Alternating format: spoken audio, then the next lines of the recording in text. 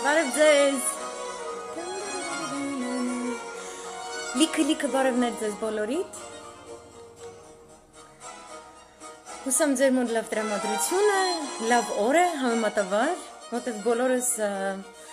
մտահոգ քաղաքացիներ ենք, բոլորս էլ հուզում այս ամեն ինչը, բայց կյանքը շարունակվում է ինքը սիրուն է, այս երաժշտությամբ այս սիրուն է։ Հուսամ ձեր օրը սենց սիրուն պահեր ունեցել է, ութոր այս գլուխ գործոցը։ Ես երաժշտություն դնում եմ, երբ որ մարդիկ են հավաքվում, չեմ ուզում սենց լռության մեջ նստեմ, ինչ-որ սենց լուրջ դեմք ընդունեմ, գրեմ կոֆե բերեմ, կամ չգիտեմ ինչ, ծանրացված դեմքով, բան, որտեղ իմ օրվա մեծ մասը այսպես դեմքով ազդում։ Իրականում միշտ երաժշտություն կա, ինչ էլ որ լինի։ Դրա համար ես սենց պրոստը որ այդ ատմոսֆերայի մեջ մտնենք լայվի, երաժշտություն եմ դնում, որը հետո ես անջատում եմ, որ սկսում եմ լուրջ բաներից խոսալ, որտեղ նոր միացածներ կային, ողջույն Կրիստինա ջան, բարև Գաբրիել, մերսի։ Մերսի գսեմ, որ երեկվա գրածիդ համար, մերսի։ Երբ որ հավաքվում վերջանում ենք, ես երաժշտությունը անջատում եմ, նոր միացածներ ջան, մի մտածեք, որ ես ինչ-որ սենց էլի, սաղ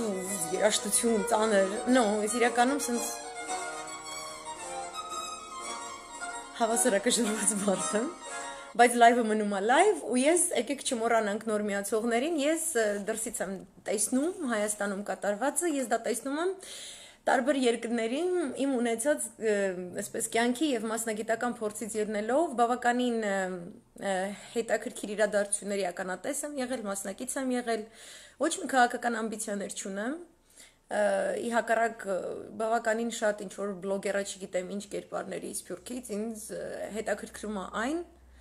ինչ-որ ես եմ տեսնում իմ մասնագիտական, այսպես համեմատական մեթոդաբանության հիմքերից ելնելով եւ դա փոխանցում եմ եւ այս լայվերը անում եմ նախևառաջ իմ խղճի համար։ Ես շատ անգամներ եմ ասել, բայց էլի գրում են, բայց խես անում, բա մի հատ չգիտեմ ինչ, երեք մարդ էր վատացել, ասում էր, եթե իմ գրածին չպատասխանեք, я ухожу, կամ չգիտեմ ինչ, ժողովուրդ ջանին։ It's just the Facebook, it's Facebook-ը, նորմալ մի քիչ էլի։ Ու իմ age-ն է սա։ Ես իրավունք ունեմ իմ age-ում դուրը բացեմ որոշ մարդկանց համար, գլազոկը բացը բոլորի համար, գլազոկից ով ուզում է թող նայի, տեսնի, թող ոչ մեկը չմտածի թե ես ինչի եմ թողնում ինչ-որ մեկին կոմենտ գրել կամ չէ, այն մեկը գրել ասում է քո թշնամիներին չես թողնում քո age, ես թշնամիներ չունեմ, եթե իրանք կամ դուք համարում եք, որ դուք ինձ թշնամի եք, այդ ձեր պրոբլեմն է,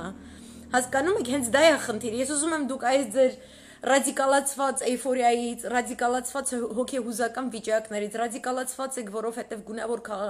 հեղափոխությունների դասագրքերը այդ ձևով ուղղորդում են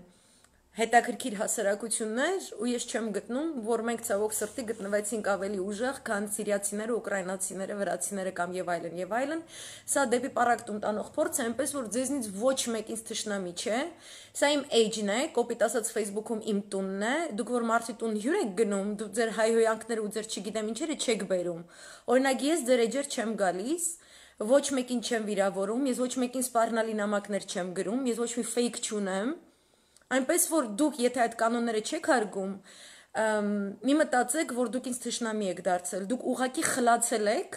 բանականության ձայնին, արդեն 1 տարի է, ու ձեզ թվում է, որ ցանկացած մեկը, որ Նիկոլից է խոսում, հա, նույնիսկ ձեր մոտ հիմա որ ասում եմ Նիկոլ, օրինակ ձեր ներսում,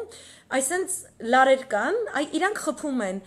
ուղեղի կենտրոններում տեղեր կա, իրանք խփում են, դուք չունեք ներդաշնակ մտածելակերպ քաղաքական մշակույթի մասին, եւ ես այո, ունեմ իրավունք այսպես ասելու, որտեւ ի տարբերություն որոշ դուք լուբիցիլսկի, դուք ասում եք դուք պրոֆեսիոնալ բլոգերներ եք, բայց դուք լուբիցիլ քաղաքագետ եւ գեոքաղաքական վերլուծաբաններ եք, դուք լուբիցիլսկի եք ահավոր անընդունելի մակարդակի, իմ մոտ հակառակն է. Ես գեոքաղաքական վերլուծաբան եմ, ես աշխատել եմ որպես մասնագետ լոբիստ, public affairs professional, աշխատել եմ շատ բարդ քաղաքում, Բրյուսելում, բարդ, բայց շատ կոմպակտ, որտեղ խելացի մարդը շատ բան կարող է տեսնել եւ սովորել։ Ի տարբերություն ձեզ ես ապրել աշխատել եմ Բեյրութում, ես ապրել աշխատել եմ Քաթար, Էմիրատներ, այս տարածաշրջանում, ես իրավաբանական գրասենյակներ եմ բացել մեր իրավաբանական ֆիրմայի անունից, ես տեսել եմ ինչպես է պատերազմը սկսվում։ Ես ապրում եմ Հունաստանում, ես գիտեմ Կիպրոսի պատմությունը, ես գիտեմ Կիպրոս-Հունաստան հարաբերությունները, ես գիտեմ ինչ բան է Բալկանները։ Ես աշխատել եմ եւ աշխատում եմ ռուսական ընկերությունների հետ, այդ իսկ պատճառով ճամփորդել եմ հենց նավթի եւ գազի հետ կապված տարբեր պրոյեկտներով, առուծախե պայմանագրեր, նավթամուղերի, գազամուղերի շինարարական կոնտրակտներ եւ այլն, ապրել եմ, աշխատել եմ Ռուսաստանի տարբեր քաղաքներում աշխատանքի բերումով, չեմ ապրել այնտեղ, այսինքն անդադ ճամփորդել եմ շինարարական քաղաքներ, որտեղ այն ընկերությունը, որ ես ներկայացնում եմ, ուներ շինարարական ճամբարներ, աշխատավորներ։ Մենք իրանց իրավունքների խնդիրներն ենք լուծել եւ այլն, ինչպես նաեւ Ղազախստանում աշխատել եմ այն ընկերության անունից, որը առաջին նավթատար եւ գազատարն է կառուցել, հա, Թենգիզից մինչեւ Նովորոսիիսկ։ Այնպես որ ես ունեմ հարուստ փորձ, դրա համար ես շատ հանգիստ եւ վստահ ձևով բացատրում եմ այն, ինչ ասում եմ։ Ես զգացմունքային եմ, որովհետեւ առաջին անգամ իմ այսպես փորձի ընթացքում ես բախվում եմ իմ երկրի իմ ազգի հետ։ Ես դա տարբեր լայվերում նշել եմ, շատերը չեք հասկանում։ Ինձ համար զգացմունքային է այն ամենը, ինչ վերաբերվում է Հայաստանին եւ հայ ժողովրդին։ Ուրիշ ազգին ինչ կլինի, դա իմ հոգը չէ։ Օգտագործելով այդ փորձը այդ տարածաշրջանների, ես ուղղակի երբեմն տեսնում եմ երևույթներ, որոնց մասին որպես մասնագետ ես չեմ կարող չգոռալ։ Ես մասնագետ գեոքաղաքական լոբիստ եմ, այսպես ասած, բայց լուբիցիլսկի բլոգեր եմ, ես բլոգեր բառն էլ չեմ գտնում հարմար, որտեվ իմ էջի գոյությունն 2007 թվականից, ես այստեղ եմ իմ երեխեքը ոնց են մեծացել, ասում դուք նույնիսկ կարող եք տեսնել, քանի հատ կատու եմ ունեցել, ով ոնց է մեծացել, ով քանի հատ ձակ է բերել եւ այլն։ Իմ կյանքի բոլոր մանրամասները այստեղ են, ոչ մի փակ բան չունեմ, ի տարբերություն ձեզ։ Ես ինքս ինձ ցենզուրայի չեմ ենթարկում, որպես ինչ որ մեկին հաճոյանամ, ինչպես որ ձեր էջերում եմ ես դա տեսնում, դրա համար եք զգույշ, դրա համար դուք ձեր ընտանիքի նկարները որոշակի ֆորմատով եք դնում, որոշակի լեզվով եք խոսում, որոշակի չգիտեմ ինչ, ձեզնից շատերին գիտեմ, որ մինչ այս ընթացքը քաղաքական ոչ մի թեմաներից տեղյակ չեք եղել, բարև Այդա ջան, բարև։ Բայց հիմա հանկարծ ինչ որ սենց Նիկոլ եք տեսել, ձեզ ասել են 20 տարի ռեժիմ ա եղել, չգիտեմ ինչ, իսկ դուք 20 տարի ոչ հետաքրքրվել եք, ոչ էլ հետևել եք պրոցեսներին, օրինակ արտաքին քաղաքականության բնագավառում կամ պատերազմի ընթացքում։ Այնպես որ իմ ձայնը ոչ թե տակ տեղից է գալիս, այլ գիտակից տեղից է գալիս։ Իսկ ձեր պորտկումները ու մեզ թշնամիների ու բարեկամների բաժանելը գալիս է շատ անգիտակից տեղերից։ Եվ ես ուզում եմ դուք այդ խնդիրները ձեր մեջ լուծեք, մինչև ուրիշ մարդկանց դեմքերին ու էջերին թռնելը, որը անհարիր եւ անընդունելի է ցանկացած ճապահասի համար։ Ու ես ի տարբերություն ձեր սիրած վարչապետի մազոխիստ չեմ, որպեսզի իմ տան դուռը բացեմ այն մարդկանց համար, ովքեր essentially ըստ էության գալիս են իմ էջին կամ իմ տանը իմ արժեքների վրա թքելու։ No, ինչու ես պետք է ընդունեմ։ Ես ձեր հետ համաձայն չեմ, բայց ես ձեր հետ չեմ մտնում։ Դա է քաղաքակիրթ ձևը շփվելու, դա է Եվրոպայում ապրելու իմ կյանքի փորձը ցույց տալիս։ Դա է, որ Եվրոպան պահում է ստաբիլ։ Այն ինչպես են մարդիկ վերաբերում այս կամ այն պրոբլեմներին, ինչպես են լուծում փնտրում, կամ եթե դեռևս լուծումը հնարավոր չէ գտնել, որովհետև, հա, ասենք տարբերությունը կարծիքների շատ մեծ է, անդունդ է ուղակի, դրա հեղինակը անդունդը ես չեմ, ձեր վարչապետն է, որտեղ ձուկը գլխից է հոտում։ Հիմա դուք սկսել եք կամպեյն ասելով, որ ովքեր իր անունից հայհոյում են կամ իմ նկարները իր նկարներով էջեր են մտնում են այս կողմ այն կողմ, ես դրան չեմ հավատում։ Եթե դուք կապացուցեք, օքեյ, զոմբոֆաբրիկաները, հենց ինքը զոմբոֆաբրիկաների մասին խոսալուց, ինքը իրա սիրած ֆեյքերին կանչել էր, որ ուղղորդ էր։ Ու հենց իրա սիրած ֆեյքերն են, որ առանց խմբագրի անունի, առանց էջի հեղինակի անունի, առանց հասցեատիրոջ կարող են իմ մասին զրպարտություններ տարածել։ Ուրեմն ես պետք է քառակի անգամ զգույշ լինեմ իմ էջում, ում եմ ներս թողնում։ Դուք մի վիրավորվեք, դրսից նայեք, դուր է գալիս, նայեք, դուր չի գալիս, մի նայեք։ Ես թիվ չեմ հավաքում, ես չունեմ ձեր մանյան, դմդմփուն, քանակով չի։ Ես ընդհանրապես դմդմփուի մանյան չունեմ։ Ես իմ գիտելիքները ձեզ փոխանցում եմ, դրան տրամադրելով իմ շատ թանկարժեք ժամանակը։ Ոչ թե ադալժենյա եմ անում, այլ որտեղ իմ սիրտը ցավում է, եթե սիրտս չցավար, sense բաներ չի անի։ Ու եթե դա ձեր համար օտար լեզու է, այս ինչ որ ասացի ճապոներեն ու չինարեն է հնչում, այդ էլի, որովհետև դուք այն անգիտակից հոգեբանական տարածքում եք, որտեղ իրանց գտնում են սովորաբար երրորդ աշխարհի երկրների քաղաքացիները, ում համոզել են, որ կյանքը այն մյուս մարգագետնում լինելու է ավելի կանաչ։ Այնտեղ խոտը ավելի կանաչ է ալնելու, որ դուք միշտ խնդիրները ձեզնից դուրս եք ման գալիս։ Ու քանի որ ձեզ այդպես համոզեցին ու իմ երկիրը գցեցին այսօրը, ես չեմ լռելու ու չեմ թողնելու, որ ձեր դմդմփու հայհոյախառն, այդ անգրագետ, կիսագրագետ լայվերը ու չգիտեմ ինչերը մնան պատմության մեջ, որպես ճշմարտություն ու չգիտեմ ինչ։ Հավատացեք Սոկրատեսին, երբ որ տանում էին իրան ինքնասպանության ու չգիտեմ ինչի, ինքը փոքրամասնություն էր, բայց ինքը որակական մեծամասնություն էր ու պատմությունը իրան հիշում է, իսկ իրան դատողներուն չգիտեմ ինչ անողների անունը ոչ մեկ չգիտի։ Ինձ էդ է կարևոր։ Ես ինչ որակ եմ թողնում, էդ է կարևոր։ 50 տարի հետո ինձ կնայեն, էլի իմ ասածը քաղաքական վերլուծական առումով հարիր կլինի, բայց այն մարդկանց ասածը, որ Պենտագոն ու չգիտեմ ինչ էր ասում, Պենտագոն ու արտգործնախարարություն Ամերիկայի զանգելույա, որ գան իմ նմաններին չգիտեմ ինչ անեն, այն մեկը հելնում ասում է Արցախի գեներալների ու ղեկավարների անունին իրանց գլուխները քարով տաշելու են, այս անեն, իրանց ոչ մեկ չի հիշելու, որտեվ պատմությունն է, փիլիսոփայությունը, իրավագիտությունը, պետականության կերտման պատմությունները իրենք ունեն օրինաչափություններ ու աքսիոմներ, որոնց դուք ծանոթ չեք։ Դուք իմ սերնդակիցներ, ովքեր ապրում եք տարբեր երկրներում, հիմա սենց մտնում եք այս իշխանության են մութ տեղերը ու ինքը մեծ հաճույքով դա ընդունում է, երկուսդ էլ անչափահաս եք, երկու կողմը, the receiver and the giver։ Որտեւ առանց քննադատական մտածելակերպի եւ մոտեցման ոչ մի պետություն չի կառուցվել ու պետականություն չի ստացվել։ Ու մենք այս նույն ձախողումը ունեցել ենք 7 դար շարունակ։ Սա որպես նախաբան, ով որ նոր է իմեջում, ով որ ուզում է իր դրվածքը իմեջում դնի, ինչ որ դրսից ինձ մեսեջներ ա ուղարկում, ես է կարամ այս ձայներով, այս ձևով խոսամ, ես պրինցիպի քո հետ համաձայն չեմ, բայց կետեր կա, որ ես համաձայն չեմ ու չգիտեմ ինչ կետերով որ համաձայն չես ցավը տանեմ։ Ուրեմն կամերայի տեղը գիտես, կոճակի, կնոպկի տեղը գիտես հեռախոսիդ վրա, այտենց որ ուրախ ինձ մեսեջներ ես ուղարկում, այդ կնոպկեն սեղմում ես, դեմքդ բացում ես, անունդ ասում ես ու ասում ես թե քո կարծիքը ինչ երևույթի մասին ինչպիսին է։ Ես իմ երեխեքից կատուներից ու շունիկից ու իմ սպորտից ու իմ նկարչությունից ու ճաշեփոցուց ու արթուկից ես չեմ ժամանակս կտրելու, որ նստեմ քո հեքիաթները լսեմ, քո տղամարդու դրվածքը իմ կյանքում ոնց պետք է լինի ու չգիտեմ ինչ, հետաքրքիր չի։ Bye, okay? Այսքանը ձեզ։ Հիմա անդրադառնանք մեր սիրած թեմային, իմ սիրած թեմային, ես այսօր անպայման ուզում եմ Իրանից խոսել, Իջևանի թեմայով հուսամ էլիտա ներկայացնող, ամենաարդար, ամենաթափանցիկ, ամենազնիվ, ամենանախադեպ, ամենաչգիտեմ ինչ, վերնախավ կազմող իջևանցիները թող զբաղվեն, քանի որ իրանք մեզ բոլորիս կլանների են բաժանել, ես հուսամ, որ իջևանյան կլանը իր մեջ կունենա այնպիսի էներգիա եւ ուժ, որ կկարողանա իջևանցիների հետ լեզու գտնել եւ հարցերը լուծել ու անտառահատման սքեմի տակ, խնդրում եմ էլի Երեք խոսացի։ Այնպես որ ես սրան չեմ անդրադառնալու, թող անցնի, որտեվ շատ ցածր մակարդակի թեմա է դա։ Իրանի հետ կապված հետաքրքիր իրադարձություններ են կատարվում, որոնք ցավոք սրտի տանում են, ինչպես որ նշել եմ, իրադարձությունները, որոնք տեղի են ունենում, քանի դեռ պոտենցիալ պատերազմող կողմերը իր հետ քյալլա են տալիս, միշտ կանխանշում են, արդյոք այդ բանակցությունները, այդ քյալլատալը տանում է դեպի խաղաղություն, թե տանում է դեպի պատերազմ։ Հիմա մենք դեռ գտնվում ենք այն էտապում, որ այս քյալլատվոցին, ցավոք սրտի, գնում է դեպի պատերազմ։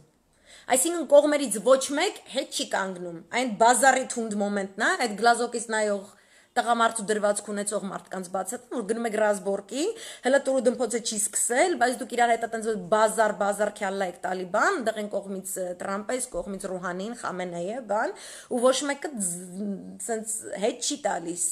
Սենց բռնած գնում եք։ Ինչի է կարևոր Իրանը, որտեղ Իրանի հետ բանակցություններում Ամերիկայի Միացյալ Նահանգները անպայման ուզում են,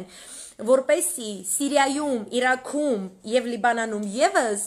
եւ Պաղեստինյան տարածքներում, հա, իրավիճակ փոխվի, Իրանի դուրս գալով, նույն տրամաբանությամբ, ինչպես որ ցանկանում են, որ Ռուսաստանի դուրս գալով Հայաստանում իրավիճակ փոխվի։ Քանի դեռ Ռուսաստանը դուրս չի եկել Հայաստանից, այս էլ մնացած թավիշիկներին բացատրեմ, Հայաստանում իրավիճակ չի փոխվել։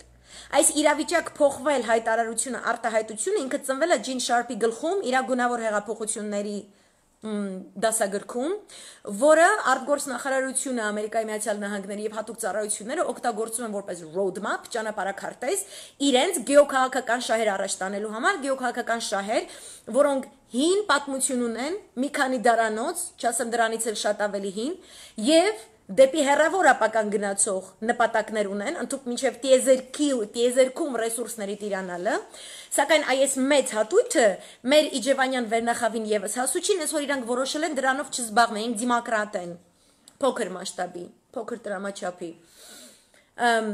Ուրեմն իմացեք, եթե միջին արևելքի որևէ երկրում այն հավասարակշռությունը, որը ստեղծված է Իրանի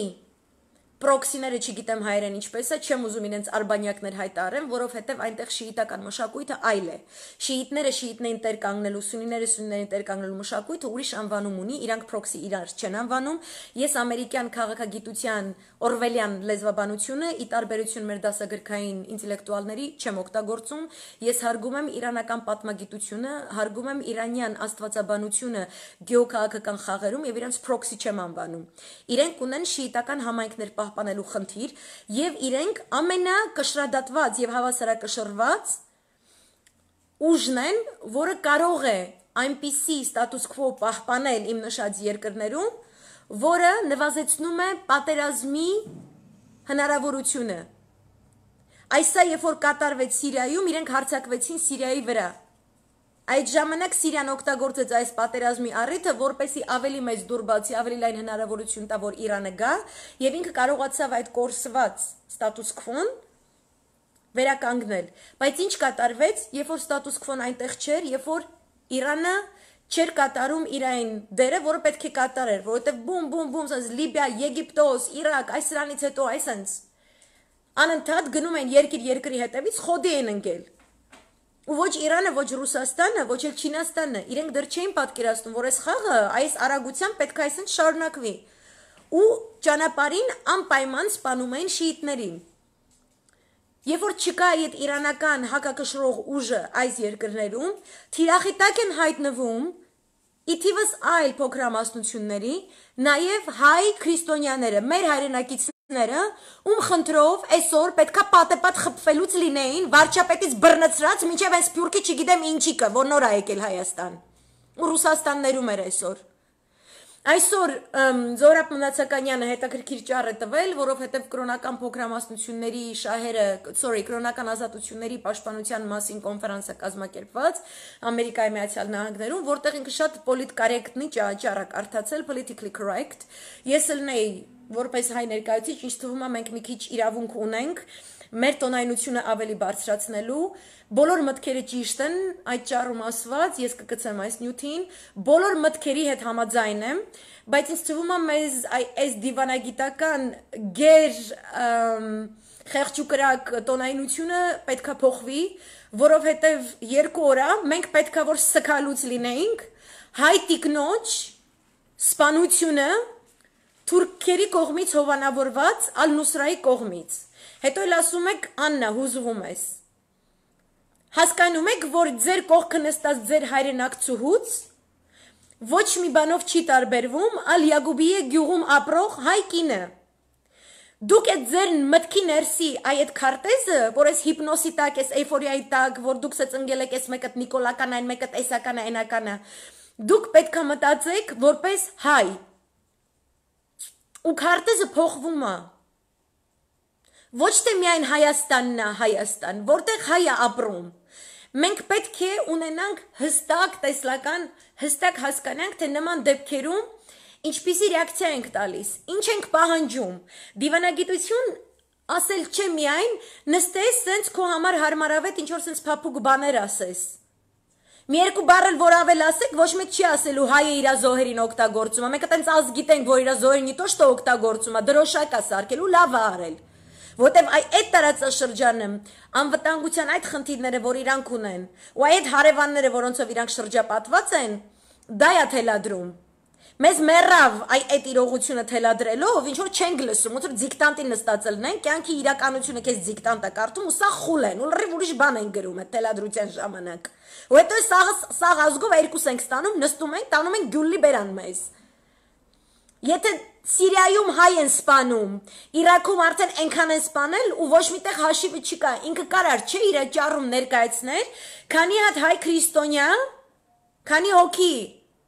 բնաջնջվել են, զուտ որովհետև քրիստոնյա են, ու որ այն երկիրը որտեղ ինքը խոսում է, այն Ջուլիան Ասանժի խաթեր համար մենք գիտենք, որ հովանավորել է այդ գործողությունները, որ այդ փաստարկները պետք է չվախենալ օգտագործել, Չվախենալ օգտագործել, երբ որ ամերիկյան դեսպանը մեր երկրի ներսում ինչ որ բաներ է դուրս տալիս, ինչ որ գալիս են բաներ են մեզ թելադրում այս կողմ այն կողմ, իրանց պետք է հիշացնել, որ դուք հայ քրիստոնյաներին ազատելու համար ոչ մի բան չեք արել, ձեռին չեք տալիս, մատին չեք տալիս, Ռուսաստանն է տալիս, բայց դուք Ռուսաստանին այն բանից եք ուզում անեք, հələ որ չի ստացվում։ Սիրիացիք ազատություն էին ուզում, զոմբիներից համեմատեք, իհարկե, ու այդ կնոջ մասին ոչ մեկ չի խոսում, այդ ինցիդենտի մասին 60 տարեկան միայնակ ապրող, երբեք չամուսնացած կնոջը 9 ժամ սեռական բռնության են ենթարկել Լուսիկ ջան, սա անանիմնի չի, սորսականներ ջան, ուրա ձեր ցույցերը, ամերիկյան դեսպանատան դեմը 9 ժամ բռնության են ենթարկել Ինչ էշի թուլասыз որ չկա այդ մայլեքը, որտեվ դուք զբաղված եք դեմոկրատիա կառուցելով, դուք ժամանակ չունեք հայ համայնքներով զբաղվելու, հա, գլենդելի հայերը ժամանակ չունեն այս թեմաներով ցույց անելու, իրանք ուրիշ ցույց են անում, իրանք այս ինչին են մերժում, այն ինչին են մերժում, գլենդելներում վեր են գած, փոխարենը պատերազմները կանխեք ձեր պսիխապատ կառավարությունից, այ դրանով պետք է զբաղվեք, ուժները չի պատում, եկել է ձեր ատամները մեր վրա է պատում, ու հետո դուրս են հանել Իրան, չգիտեմ ինչ վիճակում, ու քարերով խփելով, մինչև որ մահանա։ Այս ձևով այս կինը մահացել է, 60 տարեկան կին, ուսուցչուհի։ Ու ոչ արտգործ նախարարը, ոչ Սփյուռքի, չգիտեմ ինչը, այդ չգիտեմ ինչը։ Ոչ կրթության արայիկը,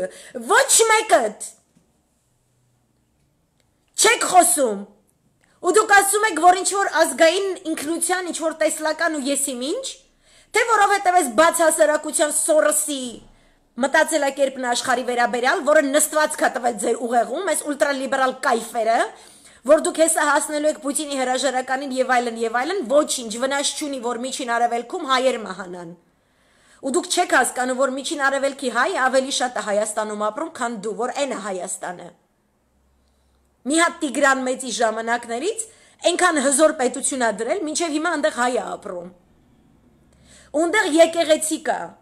ու այսօր կարդում եմ Զարե Սինյանյանը Սփյուռքում հանդիպումներ ա ունեցել, Ռուսաստան ա գնացել, ինքը այնտեղ հոդվածում գրում են ինչքան լավ ջերմ հանդիպում ա, երեխեք ջան, հարցը ձեր հանդիպման ջերմությունը չի, հարցը Ռուսաստանի կառավարությունը եւ իշխանությունը քո ամերիկյան պասպորտին ոնց ա վերաբերվելու, դու կարաս ռուսերեն չրթես ինչքան ուզում ես, բայց քո ամերիկյան պասպորտը ցավը տանեմ, ու եկել են հանգամանքը, որ Ամերիկայի Միացյալ Նահանգներում չկա Հայաստանի Հանրապետության անձնագիր կրող քաղաքական գործիչ նախարարի մակարդակով, ես ոչ մեկի վասալը չեմ, որ քեզ ուղարկեն։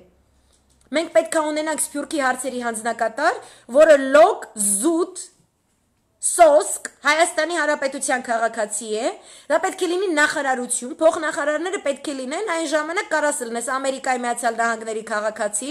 բայց այն դեպքում միայն, երբ որ քո կողքն էլ աշխատում է Ռուսաստանի եւ ռուսալեզու համայնքների հետ աշխատող Ռուսաստանի Դաշնության քաղաքացի փոխնախարար, Եվրոպայից ներկայացուցիչ փոխնախարար, Միջին Արևելքից ներկայացուցիչ փոխնախարար։ Դու վերին արտիցորեն չես, ու դու ոչ մեկի աշկի լույսը չես, ու ոչ քո Նիկոլն է ոչ մեկի աշկի լույսը։ Դուք պետական պաշտոնյաներ եք, պաշտոնատար անձ եք։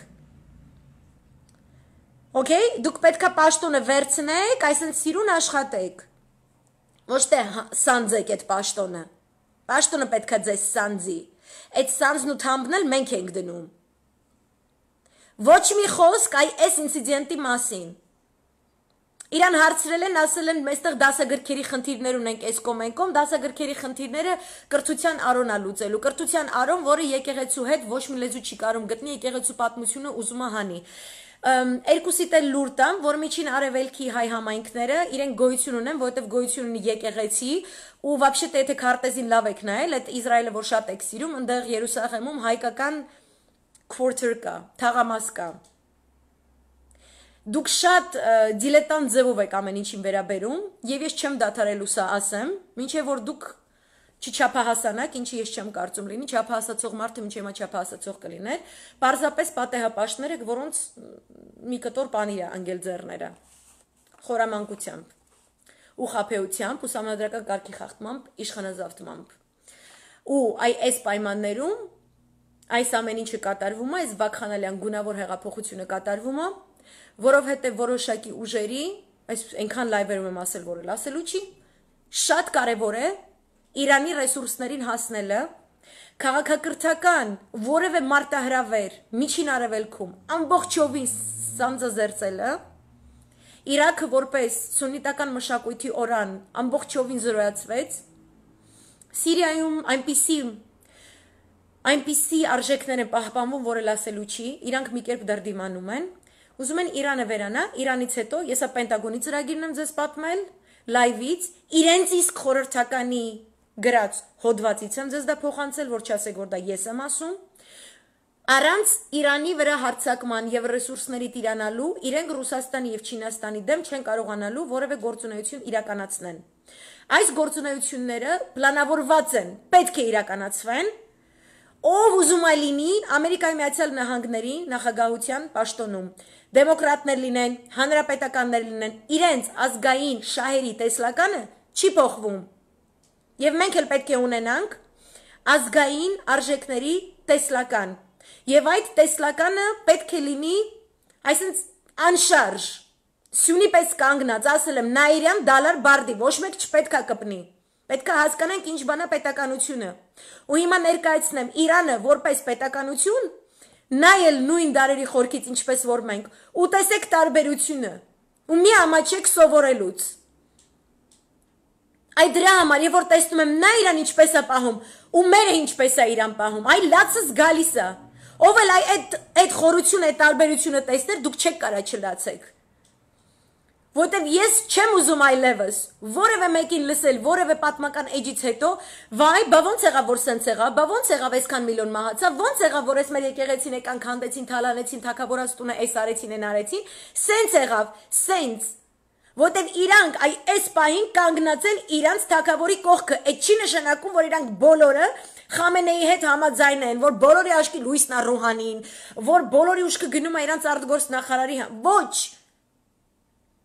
իրանք հասկանում են, որ իրենց նպատակը ինքնաբավ կյանքի պայմաններ ապահովելն է, իրենց մշակույթը պահպանելն է, այս սենց, այս հմայքներով վերեկել են Ստամբուլյան կոնվենցիան 19 միլիոնանոց դոլարով, ինչ էժան չէ, այն մի կոնվենցիան, այն մի չգիտեմ ինչը, Սորոսի գրասենյակը, իր այսենց կոպեկներով, դուք գիտեք ինչ կարողություններ են խոստացել պարսիկներին կամ պաղեստինցիներին, մարդիկ հստակ հասկանում են, որ այս նշանակումը ես իմ ինքնությունից զրկվում եմ, պրծավ, գնաց այդ պատմությունը, Իրաքը, որ դռները բացեց, ինչ հասկացավ, Լիբիան, որ դռները բացեց, ինչ հասկացավ, Իրաքն է Լիբիան էլ հին մշակույթներ, հին մշակույթների կրողներ, եթե դու հստակ զգում ես, որ դու քաղաքակրթություն կերտած ազգ ես, իսկ այսօրվա կոնտեքստում քրիստոնյա հին ազգ ես, դու պարտավոր ես դրա պահապանը լինես, ինչպիսին էլ որ դրա գինը լինի, եթե դու դա չանես, դու կեղծ քրիստոնյա ես, դու քրիստոնյա չես, դու հայ չես, դու պրծնում ես, դու դառնում ես ինչ-որ մի էակ, Լարայի ասած, որը ապրում է ինչ-որ մի տարածքի վրա, ու կարևոր չի ումն է այդ տարածքը, ու կարևոր չի այդ տարածքի վրա ապրողը, ինչ լեզով է խոսում, ու ինչ արժեքներ ունի, կարևոր չի, այս նույն ձևով Native հնդիկները, բնիկ հնդկացիները Ամերիկայում վերածվեցին ռեզերվացիաների, այդ ադատ պահող հնդկացիները հիմա այսենց մի քանի քառակուսի մետրի վրա, այսենց ոնց որ գազանանոցում, ոնց է Բելգիայի գազանանոցում 56 թվականին Կոնգոյից երեխա են բերել սևամորթ, որ մարդիկ տեսնեն սևամորթ երեխան ոնց է ալնում, այդտենց հիմա ռեզերվացիաներում ապրող հնդկացիներ կան, այսինքն կողքից անցնում ես հելո ես ասում, իրանք անձրև են բերում, երգում են, պարում են, չիբուխ են ծխում, իմաստություններ են ասում, բայց իրանք ոչ մի բան են, իրանց հողի վրա իր դուշմանի իր աշկի դեմը ապրում է, լարան պրոբլեմ չունի տենց բաների հետ, իսկ ես ունեմ պրոբլեմ, ու ես ասում եմ սփյուռք ունեցող ազգը չպետք է դրսից պարտք վերցնի, ու սփյուռքի այդ հարաբերություն կառուցելը դա մենակ բիզնեսի խնդիր չի կարա սփյուռքի հանձնակատարը ես գացի, այնտեղ փողի հարցը, բիզնես են զարգացնելու, ասում են ինչ որ վերաբերվում է մշակույթին ու կրթությանը, պաս ենք տալու մշակույթի կրթության նախարարությանը, մշակույթի կրթության, սպորտի, գիտության, բլա բլա, բլու սուպեր նախարարություն, խի։ Այսինքն 8 միլիոն սփյուռք ունեցողը Այսինքն ինչ որ բզիկ հարցերը մի երկու թիքյա հոգի արտգործ նախարարությունից, մի երկու թիքյա հոգի այդ կրթության նախարարությունից, դրանք այդ հարցերը պետքա լուծեն։ Դուք սփյուռքին հարցրել եք, չեք հարցրել։ Հիմա հավայ գալու է տարիներով էս էլ է սկսելու ֆրֆրա, սիրուն խոստումներ է տալու, ես հիշում եմ ստեղ բանը կարճ ժամանակով Հունաստանում մի հատ դեսպան էր եկել Հայաստանից, Պատկերացրեք հրաշալի Արմեն Կիրակոսյան, հրաշալի Կաժոյան, ու մեկ է մարդ է գալիս մի հատ, որը գալիս ասում է, ներկայացնում են իրան համայնքի անդամները, ասում են համայնքը ունի այսպիսի մշակութային ծրագրեր, էս ունի, այն ունի, էս կոմենկոմ, ասում եմ մի հատ կարճ կապեք այդ բաները, հա, մի հատ ինձ բերեք մեծահարուստների բիզնեսմենների անունները ցուցակով։ Ինչ որ տենց հոտ է գալիս Սփյուռքի հանձնակատարի գործողություններից, որտեվ մարդամեկի տիկնոջը դուր է գալիս ճամփորդել եւ փող հավաքել Սփյուռքից, իսկ մշակույթի կրթության հարցերը ինչ որ առո պետքա լուծի, որը եկեղեցու հետ հարաբերություններ չի կարող պահպանի, ու ուզում է Ստամբուլյան կոնվենցիան գանցկացնի, որ ինչա թե դրսից փող բերի։ Դուք ազգային շահերի տեսլական, որպես այդպեսին չունեք։ Հները կամ ձեր նախկինները ձեր ասածով իբր թե պոզով պոչով էին, բայց իրանք այս արժեքները գոնե ձևի համար, գոնե ձևի մեջ մտած մինիմում ձևի չէ, իրանց մեջ մարդ կա, որ լավ էլ խորապես հավատում են եւ այլն, ցավոք սրտի, այդ մարդիկ առաջնային դիրքում չէին։ Իրանք դա պաշտպանում են դրա համար, ես հանգիստ էի լայվ չէի մտնում։ Իսկ դուք հիմա կպնում եք այն լարերին, որի համար Իրանը այսօր այսպես դոշտված կանգնած է, հետ չի կանգնում։ Դուք իմ նավը վերցրեցիք, բռնագրավեցիք, ասում անգլիացիներին, ամերիկացիներին, ու բաց չեք թողնում։ Անգլիան ասում է դու ինձ ասա, ինքը Սիրիա էր գնում, դու ինձ ապացուցի, որ ինքը Սիրիա չէր գնում, որ ես թողնեմ։ Ասում է խի ես պետք է ապացուցեմ, անմեղության կանխավարկածը միջազգային հարաբերություններում էլ է աշխատում։ Ես քեզ ասում եմ Սիրիա չէր գնում նավթը։ Թող 2.1 միլիոն բարել նավթա ոչ ապօրինի ճամփորդություն է իրականացնելուց եղել, այսինքն լիգիծիմ ինչ-որ տեխնիկալիթի է օգտագործել, ընդ որում ինֆորմացիան տրվել է ամերիկյան իշխանության կողմից, Ամերիկայի Միացյալ Նահանգների հետախուզական ծառայություններից ասել են Բոլթոնին, որ սա կարելի է օգտագործել as a loophole, այդ loophole-ի վերաբերյալ Բոլթոնը զանգել է անգլիացի վասալ չմոներին, ասել է եկեք Գիբրալտարում իրանց բռնեք, ու բռնել են, ու ասեցի Քաղաքական նպատակահարմարության գրասենյակը Իսլամական Հանրապետության, որը ղեկավարվում է նախկին հեղափոխականների, ուրեմն կամանդիրի կողմից, հեղափոխության պահակների կամանդիրի կողմից, ասաց, որ հայլային ձևով իրենք արտացոլելու են։ Ոչ միայն հայլային, այլ դիվանագիտորեն ճիշտ։ Իրենք բռնագրավել են մի նավ, որը մտածում են, որ կարող է լինի էմիրատցիներին է, կարող է ոչ։ Այս նավը ձևացնելով, որ ինքը բենզին մատակարարող, վառելանյութ մատակարարող նավը, այդպիսի բաներ գոյություն ունեն, այդպիսի նավեր, որոնք այդ Հորմուզի այդ տարածքում իրանք այսպես ֆրֆռում են, մեծ ավելի տանկերները, ովքեր խնդիր ունեն վառելանյութի, իրանք բերում վառելանյութ են հասցնում։ Այսպիսի ենթատեքստով այս նավը մտել է իրանական տարածք, ինչը արգելված չի, բայց հետո իրանական ծառայությունները տեսել են, որ սա գնում է դեպի Լարակ կղզին, ու այնտեղից ապօրինի smuggling, ինչպես է կոնտրաբանդա, հայերեն ինչպես է, նո ապօրինի ձևով նավթային ռեսուրս է վերցնում, որ դուրս հանի։ Այսինքն սև շուկան նավթի ինքը առանձին ինստիտուտ է, այսինքն ինձ չի, որ իրանցիները ու չգիտեմ ինչերը ոչ մեկ տեղյակ չեն, սաղ տեղյակ են ինչա կատարվում։ Նույնիսկ երբ որ սանկցիաներ են հաստատվում, այդ իրար սանկցիայի ենթարկած երկրները բիզնեսմեններ ունեն ու միջնորդներ ունեն, այսպես ասած, սև գծով արգելված չի որոշակի գործողություններ իրականացնելը։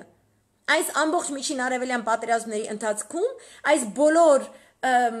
ինչ են ասում, մաքուր նորմալ երկրները, որտեղ կոռումպացված իշխանություն չկա, փոփոշ են, իրանք լավն են, իրանք մեզ պետքա գան դաս սովորացնեն, պետքա սովորացնեն, կյանքի ճիշտը որտեղ ու մենք պետքա sense նստենք լսենք արայիկի պես այս կոմենկոմ, այ իրանք սաղ թերմնադեղերի վաճառքից, մարդկային ռեսուրսների տրաֆիկինգի վաճառքից, հա տրաֆիկինգով են զբաղվում, մարդկային օրգանների վաճառքից, ապօրինի զինատեսակների վաճառքից լիքը գումարներ են վերցնում, որտեղ իրանք պետականություն են ուզում պաշտպանել, իրանք ունեն ազգային շահերի տեսլական, ի տարբերություն մեր չմոների, sorry, էլի, որոնց ազգային շահերի տեսլականը նշանակում է գնալ Իջևանում 2 շարասին ոստիկան շարել ու գոռալ մինիմալ աշխատավարձ չունեցող մարդկանց վրա, տարբերությունը տեսեք։ Իրանք դրանով են զբաղված։ Հիմա Իրանը ասում է, թե դու ձևացնելու ես, յանում ես ապօրինի բաներով եմ զբաղվում, ես եմ ձևացնելու, որ դու ես ապօրինի բաներով զբաղվում։ Ու բռնում է տանկերը։ Այսօր Ամերիկայի Միացյալ Նահանգները հայտարարում են, որ չէր կարելի այդ տանկերը վերցնել, հերիք չի դուք մեր դրոնը խփեցիք 2 շաբաթ առաջ, հիմա այս նավն եք վերցնում։ Էլ ասում է, թող Անգլիան իմ նավը բարի լինի, բաց թողի, ես է ձերը բաց կթողնեմ։ Այնտեղի նավը կոչվում է Grace 1, հա, որ բռնագրավված անգլիացիների կողմից եւ նավի վրա աշխատողներին վերցրել է under custody, ոնց է բռնել են, որովհետեւ ուզում են կորզեն, թե ում է պատկանում, հա, իրանցիներն էլ վերցրել են այս մի նավը, ասում են կներեք էլի, այս մի նավի անունը Ռիայա, Ռիան ու Գրեյսը իրար հետ կռիվ են անում, в общем, այս պուճուրիկ նավակը, ասում է կներեք էլի, այս նավը, որ ես եմ բռնագրավել, 1 միլիոն լիտր նավթեր տանում, այն ինչ որ դուք եք բռնագրավել, ինքը նախ հումք է ու 2.1 բարել մեթանոլ է։ Այսինքն ինքը որ պետքա գնար Սիրիայում վերամշակվեր, հետո գնում է ուրիշ տեղ, այնպես չի որ Սիրիայում օգտագործվելու է եսի ինչ էլի։ Ու այդնից որ դրանով ինքը պետքա ապահովի իր միջոցները Իրանը, որովհետև ինքը ահավոր վատ տնտեսական սանկցիաների տակ է, միակողմանիորեն հաստատված սանկցիաների տակ, որի իրավունքը, եթե մակով խորանանք, լիգիծիմությունից եթե խոսանք, Ամերիկայի Միացյալ Նահանգները չունեն։ Ամերիկայի Միացյալ Նահանգները թքած ունի մակի վրա եւ անվտանգության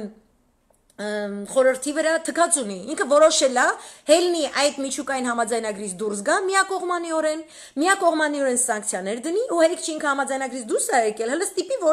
որ Իրանն էլ հավատարիմ մնա համաձայնագրից։ Տիպը մարդու կնիկ, ասենք մարդը ասում է այս մեր ամուսնության պայմանագրից ես դուրս եմ գալի, բայց դու պետք է հավատարիմ մնաս։ То есть ինքը գնում է ում հետ ինչ ասես անում է, բայց կինը պետք է հավատարիմ մնա։ Այս վիճակն է, Իրանն էլ ասում է, կարող է գիտես տատուտ հարեմ նստե։ Իսկ չես ասում ծավը տանը։ Not working, չի կարելի։ Ասում է դե դու այն մարդկանց ես բռնել են նավի վրա, ես էլ ես մարդկանց եմ բռնում, 12 հոգի ինքն է բռնել, ասում է դե ասեք ով է ձեր տերը։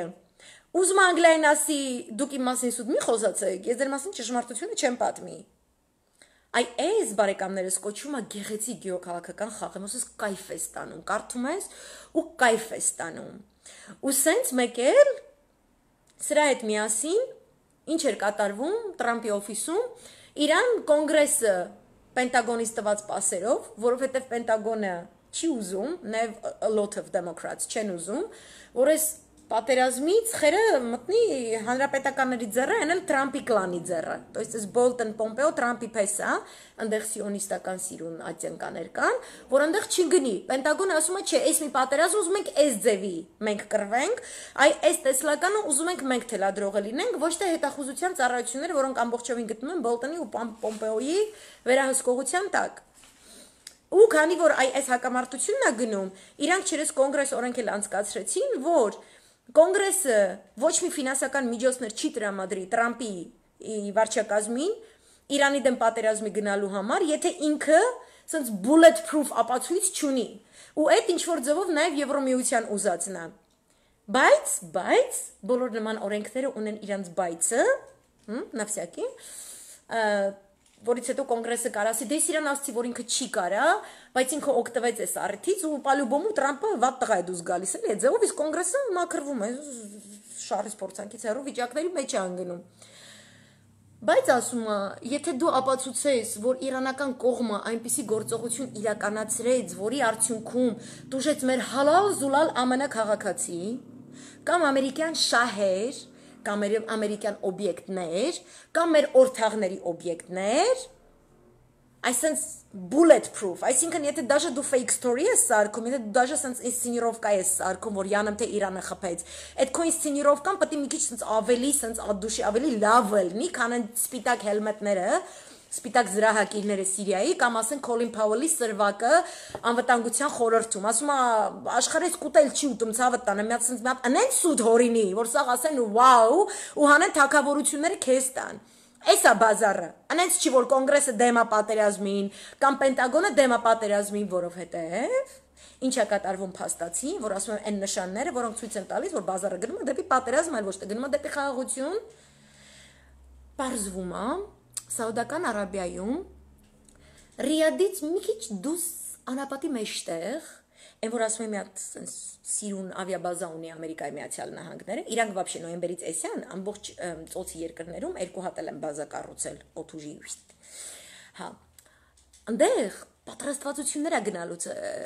կատարվելուց եղել ու հիշում եք որ ասում եմ կան հալալ զուլալ սիրուն սուվերենություն սիրող ավանդություն սիրող եվրոպացիներ այդ այնց եվրոպացիների կողմից ֆինանսավորվող կազմակերպություններ կան Անգլիայում ովքեր խաղաղություն են ուզում ու չեն ուզում որ անգլիացիները մտնեն պատերազմի իրանք թափով դյադյաներ են այս թափով դյադյաները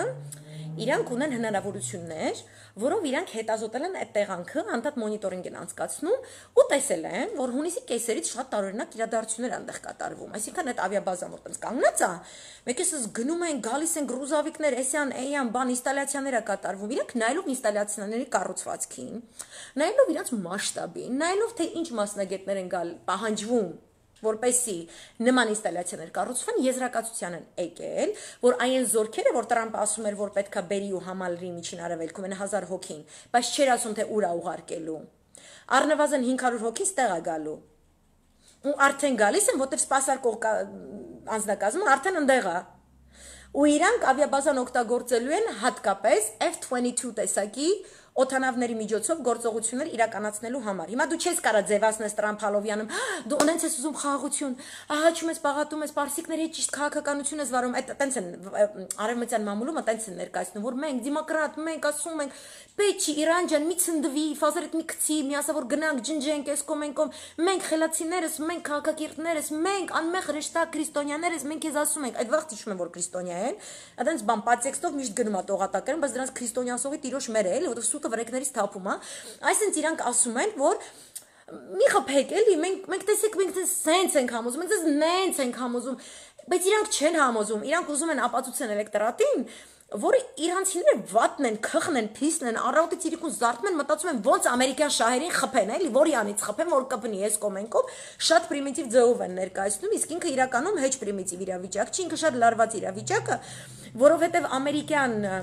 հանրապետականների սկսած պատերազմները միշտ օդուժով էր իրան գալիս, այսինքն եթե դու հա F-22-ներն դրանից առաջ արդեն տեղակայվել էին Քաթարում, իրանք Քաթարից տալու են շիտ են գցելու բանին, Սաուդական Արաբիան ընդեղից սկսեն ու իրանք հիմա սկսել են բազար տանել, թե ոնց ապացուցեն, որ Իրանը սխալ է իրան պահում ու հայտարարեցին երեք ամերիկացիները, որ իրանք մի հատ իրանական դրոն են խփել ու որ այդ իրանական դրոնը իրանց սպառնում էր ինչ-որ ձևով, բայց իրանք այդ դրոնի էությունը, եթե խփել են, չէ, իրանք պետք է ասեն դա, ասենք, ռազմական նպատակների համար օգտագործվող դրոն է, թե չէ, ինչպեսի կառուցվածք ուներ եւ այլն, իրանք պրոստը ասում են, հիշում եք, 2011 թվականին մենք ինչքան փող ենք թքել, այսպես մի հատ գազան դրոն ենք սարքել, ուղարկել ենք Իրան, իրանցիները իրանք այսպես գցեցին այդ դրոնը, հետո այդ գցած դրոնը ուսումնասիրելով, իրանք տոշնի դրա կոպիան ստեղծեցին, ու իրանք սաղ աշխարհով ընկած 2011 թվականից ամերիկացիք ասում են Այդ նենց ձևի համար է ստեղծել, այս կոմենկոմ ոչ մի պոտենցիալ չունի։ Իրանցիները ասում են, դե որ խփել եք մեր դրոնը, դե ցույց տվեք, որ խփել եք։ Ասում են, ոչ մի դրոնը դուք չեք խփել։ Ինչի են դրոնների բազար բացում ամերիկացիները, որովհետև այս վերջին զորավարժությունների ժամանակ Իրանում մարտ ամսին իրանք 50 հատ դրոն այսենց հանեցին, իրանց սարքած։ Բայց այն տեսակ կատեգորիայի դրոնները, որոնք կոմերչիսկի են, անմեղ հրեշտակ դրոններ են։ Իրանք կարան փամփուշտներ տեղափոխեն, իրանք կարան ինչ-որ սպառազինություն տեղափոխեն, իրանք կարան ինչ-որ թարգետների, ինչ-որ թիրախների գնա խփեն, բայց մարդ չկա, դու չես կարող ապացուցես սումն է։ Իսկ այն ռազմավարական, ստրատեգիական նշանակության դրոնները, որ իրանք ունեն, իրանք հաշվարկված ձևով ցույց են տալիս, որ մենք Սիրիայի մեր ստորաբաժանումներին այսքան հատ դրոն ենք ուղարկել, կամ եթե սիրիական բանակին են տվել, ասում են այս տեսակի այսքան հատ, այն տեսակի այնքան հատ։ Հիմա Տրամպի վարչակազմը ուզում ապացուցի, որ այս դրոնները, որ իրանք օգտագործում են, այն տանկերներին, որ խփեցին, սաուդական կամ էմիրաթական, տիպետ իրանց դրոններն են արել, այդ դրոններով են անում, այդ չգիտեմ ինչերով են անում, որ իրանցն է, իրանք ուզում են ապացուցեն, որ Իրանը նպատակաուղված ձևով անձամբ Խամենեի հրամանով կամ Ռուհանի անձամբ, այդ շատ կարևոր է, որովհետև ամերիկացի էլեկտորատը, այն որ բողազները լցված է, այն որ ստեղները անջատած է, այս կոմենկով, դու իրանց պետք է դիկտատոր ցույց տաս, դու մինչև իրանց դիկտատոր բոբոձազա չես հանում, իրանք փող չեն գցվում, հարկ չեն վճարում, որ դու գնաս պատերազմի, հասկանում եք, իրանք ուզում են ցույց տան, որ անձամբ Ռուհանին անձամբ Հրամայեց, որ անձամբ այս դրոնը ուղարկի անձամբ այս նավի վրա, անձամբ չգիտեմ ինչ, թե չէ ամերիկացիները անձամբ չեն անում, էլի, ասենք Տրամպը անձամբ, իր փեսուն անձամբ, չի ուղարկում Բահրեյն, որ անձամբ իրանց ընտանիքի համար լիքը փող սարքելու համար անձամբ, ասենք պաղեստինցիների գլուխը 50 միլիարդով առնի անձամբ, ու այդ սաղ տարածքները անի Իսրայելով անձամբ։ Ասենք յանամ թե ինչի իրանց անձամբը օքեյ է, բայց պարսիկի անձամբը օքեյ չի, կամ ասենք հայի անձամբը խի օքեյ չի, կամ ռուսի անձամբը խի օքեյ չի։ То есть they're not an exceptional nation. Ամերիկյան դեսպանատան աշխատողն են, որ հայերեն ձեր արևին չրտում եք, you're not an exceptional nation. Եղավ արա։ There are no exceptional nations. This is one spaceship, so սաղը սրա մեջ ենք։ Սաղը սրա մեջ ենք։ Չգիտեմ շպիոնը ում շունանդերը ուզում եք եղեք, չի փոխվում դա։ Հասկանում եք, դուք պսիխապատ եք, դուք առավոտից իրիկուն մարդ գյուլելով եք զբաղված, երկիր գյուլելով եք զբաղված, դուք կառուցողական ոչ մի բան չունեք, հավայ բազարներ եք անում, դուս եք գալի ձեր CNN-երով չգիտեմ ինչերով, աշխարհի ուղեղը ուտում եք, յանամ դուք գնում եք դեմոկրատիա կառուցելու ապե, կառուցում եք, строили, недостроили, Չիբուրաշկան նայած կլնեք, դուք գայդի շպիոններ եք, ռուսերեն գիտեք, Պասլովիցաներով եք սովորում, unfortunately, այդքան ուղեղները չի մտնում, որ պետքա լեզուն հոգով սովորել, ոչ թե մենակ էս անդերկրշով Այն էլ ամերիկյան ձեռնարկներով, в общем, այդ էլ անցանք։ Հիմա այս բազարները, որ անում է Իրանը, ինքը ցույց է տալիս, որ ես կարող եմ հայլայն մեթոդներով քո հետ աշխատեմ։ Բայց տնտեսական ճգնաժամը բավականին խորացված է, թե Իրանում, թե Սիրիայում, թե Իրաքում, ինքը շիիտների դարդն է, ինքը իրավունք ունի շիիտական թեոլոգիայից ելնելով, հա, ու այդ թեոլոգիան никто не отменял։ Ինքը ուժի մեջ է։ Ինքը իր մշակույթն է, ինքը իր կրոնական ազատությունն է։ Չի կարա ինչ որ Ամերիկայից ձածա, սիոնիստական մոմերի ու չգիտեմ ինչերի պաշտպան, գասի քո կրոնը, իմ կրոնից վատն է, ես քեզ պետք է խփեմ։ Չի կարա տենց բան լինի։ Կամ սուննիտին հանի շիիտի դեմ։ Չի ուզում պարսիկը տենց բան։ Իրանք էլ են շատ մեծ գերխնդիրների մեջ, որտեղ միանգամից ուզում են մի քանի հարցեր լուծեն։ Այսօր Պարսկական իշխանությունները, ես չեմ կարող իրանց իրանական անվանեմ, որտեղ պարսիկ են իրանք, մեր ախպերներն են։ Իրանք ուրեմն առաջարկել են, ասում են դե եթե դու խաղաղություն ես ուզում, ու դու ասում ես, որ քո խնդրեմը իմ այս միջուկային հարստացման ծրագիրն է,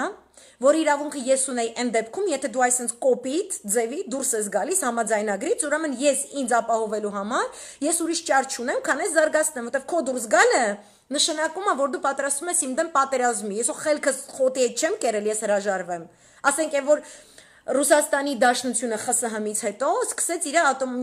միջուկային սպառազինությունից կամավոր հրաժարվել, մինչև որ տեսա, որ դիմացինը նույն բանը չի անում։ Ու Ելցին ինչքան է խմացել, մի օր օյաղացավ, ասաց՝ մի րոպե, այս մի պոեզին չեք կպնում, ոչ մեկը չկպնի։ Որտեվ ինքը ազնիվ չի խաղում։ Հիմա Իրանն էլ ասում, դու ազնիվ չես խաղում, ես հարստացնում եմ, բայց եթե դու շատ ես ուզում, ասում այդ միջուկային համաձայնագրի մեջ մեկ հատ հավելում կար, որը գտնվում է միջազգային ատոմային էներգիայի վերահսկողության կոմիտեի իրավասության ներքո, որը հավելումը մենք երկուսով իբր այս համաձայնագրի մեջ մնալով մինչև 2023 թիվը պետք է հասնենք այն տոճկային, երբ որ մենք երկուսս էլ վավերացնում ենք այդ հավելումը, որը ենթադրում է, որ միջազգային դիտորդները իրենց ցանկացած մասնագիտական կազմով, ցանկացած քաղաքական կազմով միջազգային մակից կարող են մտնել Իրանի Հանրապետության իսլամական ցանկացած տարածք ու տանել ցանկացած հետաքննություն, արդյոք այստեղ ես ունեմ ինչ որ գաղտնի արդյունաբերություն, միջուկային սպառազինություն զարգացնող, թե ոչ։ Մենք արդեն ասում եմ, մեր մեջլիսը արդեն ստորագրել է, ու մենք արդեն բաց ենք թողնում, արդեն ներս ենք թողնում միջուկային, ես դες հիշացրել եմ ֆաթվայի մասին, Խամենեի 2005-ին ֆաթվա է տվել, որ միջուկային էներգիան կարելի է զարգացնել, բայց բոմբ չեք սարքելու։ Այսինքն իրանք այդպիսի նյուանսներ կան, որոնց մասին ոչ մեկ չի խոսում, ու իրանք այդ ֆաթվայից ելնելով հիմա էլ արդեն թույլ են տալիս, որ ՄԱԿ-ի փորձագետները գան, մտնեն, նայեն այս կոմենքում, ասում արի սենց անենք, ասում արի ես վերցնեմ իմ միջլիսով, սա վավերացնեմ, այսինքն ես դա դարձնեմ ոչ թե volunteer measure, ոչ թե կամավոր պայման, այլ ես պարտավորվածություն եմ իմ վրա վերցնում, դու էլ սանկցիաները հանում ես, դե հանի սանկցիաները։ Ամերիկայի Միացյալ Նահանգները չի հանում, ու ինքը սենց է անում, ասում է, ես քեզ 12 կետանոց պահանջներ է ներկայացրել, բացի միջուկայինից ինքը ինչ է ասում։ ու ինչի է սանկցիաները ավելի շատ դրել հենց բանկային փոխանցումների ու հենց ֆինանսների այս ճամփորդության վերաբերյալ Իրանից Լիբանան, Իրանից Սիրիա, Իրանից Իրաք։ Ասում եմ դու այս քո բոլոր պրոքսիներին այս երկրներից քաշի հանի կամ որփու անտեր թող։ Այսինքն ինչպես Վարշավայի պակտը որ փլուզվեց, ԽՍՀՄ-ին ինչպես ասեցին Ռուսաստանի Դաշնությանը, դու իրանց թող որփու անտեր Յուգոսլավիային։ Okay? Դու քաշում ես քո բոլոր ֆինանսական աջակցության ծրագրերը իրանց, ռազմական տրեյնինգը, ինչպես է ուսուցողական ծրագրերը, օրինակ այդ դրոնները չէ նշեցի, Իրանի հեղափոխական պատվոպահակների յունիտները, միավորները իրենք դրոնների օգտագործման ուսուցողական ծրագրեր են վարել եւ վարում Լիբանանում, Սիրիայում եւ Իրաքում տեղակայված Հեզբոլլա եւ այլ յունիտների հետ։ Եվ խոխմը այն է, որ առանց այս միավորումների, առանց այս ստորաբաժանումների, նույն ՆԱՏՕ-ն չէր կարողանալու ձերբազատվել ԻԳԻԼ-ից, որը իրա ստեղծածն է։ Իրա ձեռի շնորհքն է, որ միջին արևելքում այսօր ԻԳԻԼ կա, այդ իրանց ձեռքի շնորհքն է։ Որ այնքան աննասուն մարդկանց են ստեղծել, այնքան sense Թալիբան, ուր գնում են Թալիբան են թողում։ Իրանք չեն պատկերացնում, թե այս անասուն, այս կենթանին, անասունի չասեմ, կենթանի չասեմ, այս տմարդը ինչի է ընդունակ, որ ինքը կարա հայկին վերցնի ու այդ անի։ Իրանք դոդի բաղերն են գցում, որ իրանք չգիտեն ինչ մոնստր են ստեղծել, հետո չեն կարողանում այդ մոնստրի հախից գան, ու հետո իրանք էլեկտորատին պատմում են, յանım եկել են, որ ԻԳԻԼ-ի հետ կռվեն, ԻԳԻԼ-ի դեմ կռվեն, բայց այս շրջաններում ԻԳԻԼ-ի հետ օքեյ են, որովհետև ԻԳԻԼ-ը պայքարում է չարձածա Ասադի դեմ, ու ստացվում է, որ Ասադը այդքան է չարձածա չի, որովհետև Ասադի զորքը տենց բաներ չի անում, տենց կանանց, ասենք։ Չի անում, կարող է վատ բաներ անում է, այդ ռադիկալიზացումը, որ ասում է, մերժիր, Ասադին մերժիր, չգիտեմ, տո ոչ մի բանը մի մերժեք, մեր խելքներդ հավաքեք, դու ձեր խելքը մի մերժեք, մնացած սաղ իրա տեղը կընկնի։ Ու իրանք են դիմել, որ Իրանի իսլամական, այսինքն հեղափոխության պատվոպահակները, ինչի էր Օբաման իրանց հետ այդ միջուկային համաձայնագիրը անում, ինչի են համաձայնվում, որ կամաց մի քիչ նորմալ հարաբերություններ կունենան Պարսկաստանի հետ, որտեղ այսենց պետք էր, որ ինչ որ մեկը սրանց հախից գա։ Ռուսին էլ էր այդ պետք։ Պարսիկը եկավ, հախից եկավ, հիմա ասում է դե հել գնաս տուց, ասում է խի պետքա գնամ։ Իմ շիիտներին եկե սպանում էին։ Հուլու դու տես ասում եմ երկրում քրիստոնյա փոքրամասնությունը ոնց է ապրում, ու դու տես այն երկրներում, որտեղ դու յանում դեմոկրատիա եւ ազատություն ես բերել, իրանք ոնց են ապրում։ Թող խոսար այսօր մեր նախարարը Իրան միջազգային կոնֆերանսում, թե Իրանը ոնց է տեր կանգնում հայ քրիստոնյա համայնքին։ Ու ոնց են տեր կանգնում իրանց Իրաքի այն տարածքներում, որտեղ հալալ զուլալ ամերիկացիներն են, քանի հատ հայանդ է մնացել, քանի հատ քրիստոնյա է մնացել, քանի հատ խալդեցի արամեացի է մնացել, թե իրանք էլ հաշիվ չեն։ Ռեզերվացիաներն շվեդիաներում եւ գերմանիաներում են, ասորիներին է, եզդիներին է։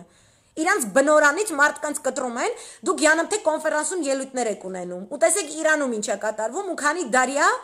մենք համայնք ունենք ու ինչ պատմություն ունենք։ Մարդը ասում է, հա, պատմականորեն դու ստեղ ապրել ես, ահլա ու սահլա, ապրի, կերտի, մշակույթը տեսքում, մեր ուզածն էլ էտա։ Ով ասում հելնեմ գնամ զավթեմ, ինչ ենք թուրքերի դեմ սենց խոսում, որտև եկավ սպանեց, մորթեց, ով է քեզ ավելի շատ մորթել, ինձ մի անգամ Լիբանանում այդ հարցը տվել են, հիմի դու շիիտների կողմից ես, թե սունիտների, ասում դե եկեք հաշվենք, ով է ինձ ավելի քիչ սպանել, ես դրա կողմից կլնեմ, ու սաղնը պապանձվեցին, որտև այդ սունիտներից է, ու այդ ծայրահեղ հիմար սաուդցիներից է, որ իգիլներ է ծնվում, իրանք այո սունիտների հետ աղերս չունեն, Լուբոյ իմամի հետ խոսա սաուդական, ինքը կասի թուրքը սուննիտի հետ աղերս չունի սունիզմի, բայց թուրքը սունիզմը օգտագործում է, հայ է մորթում, բնաջնջում է։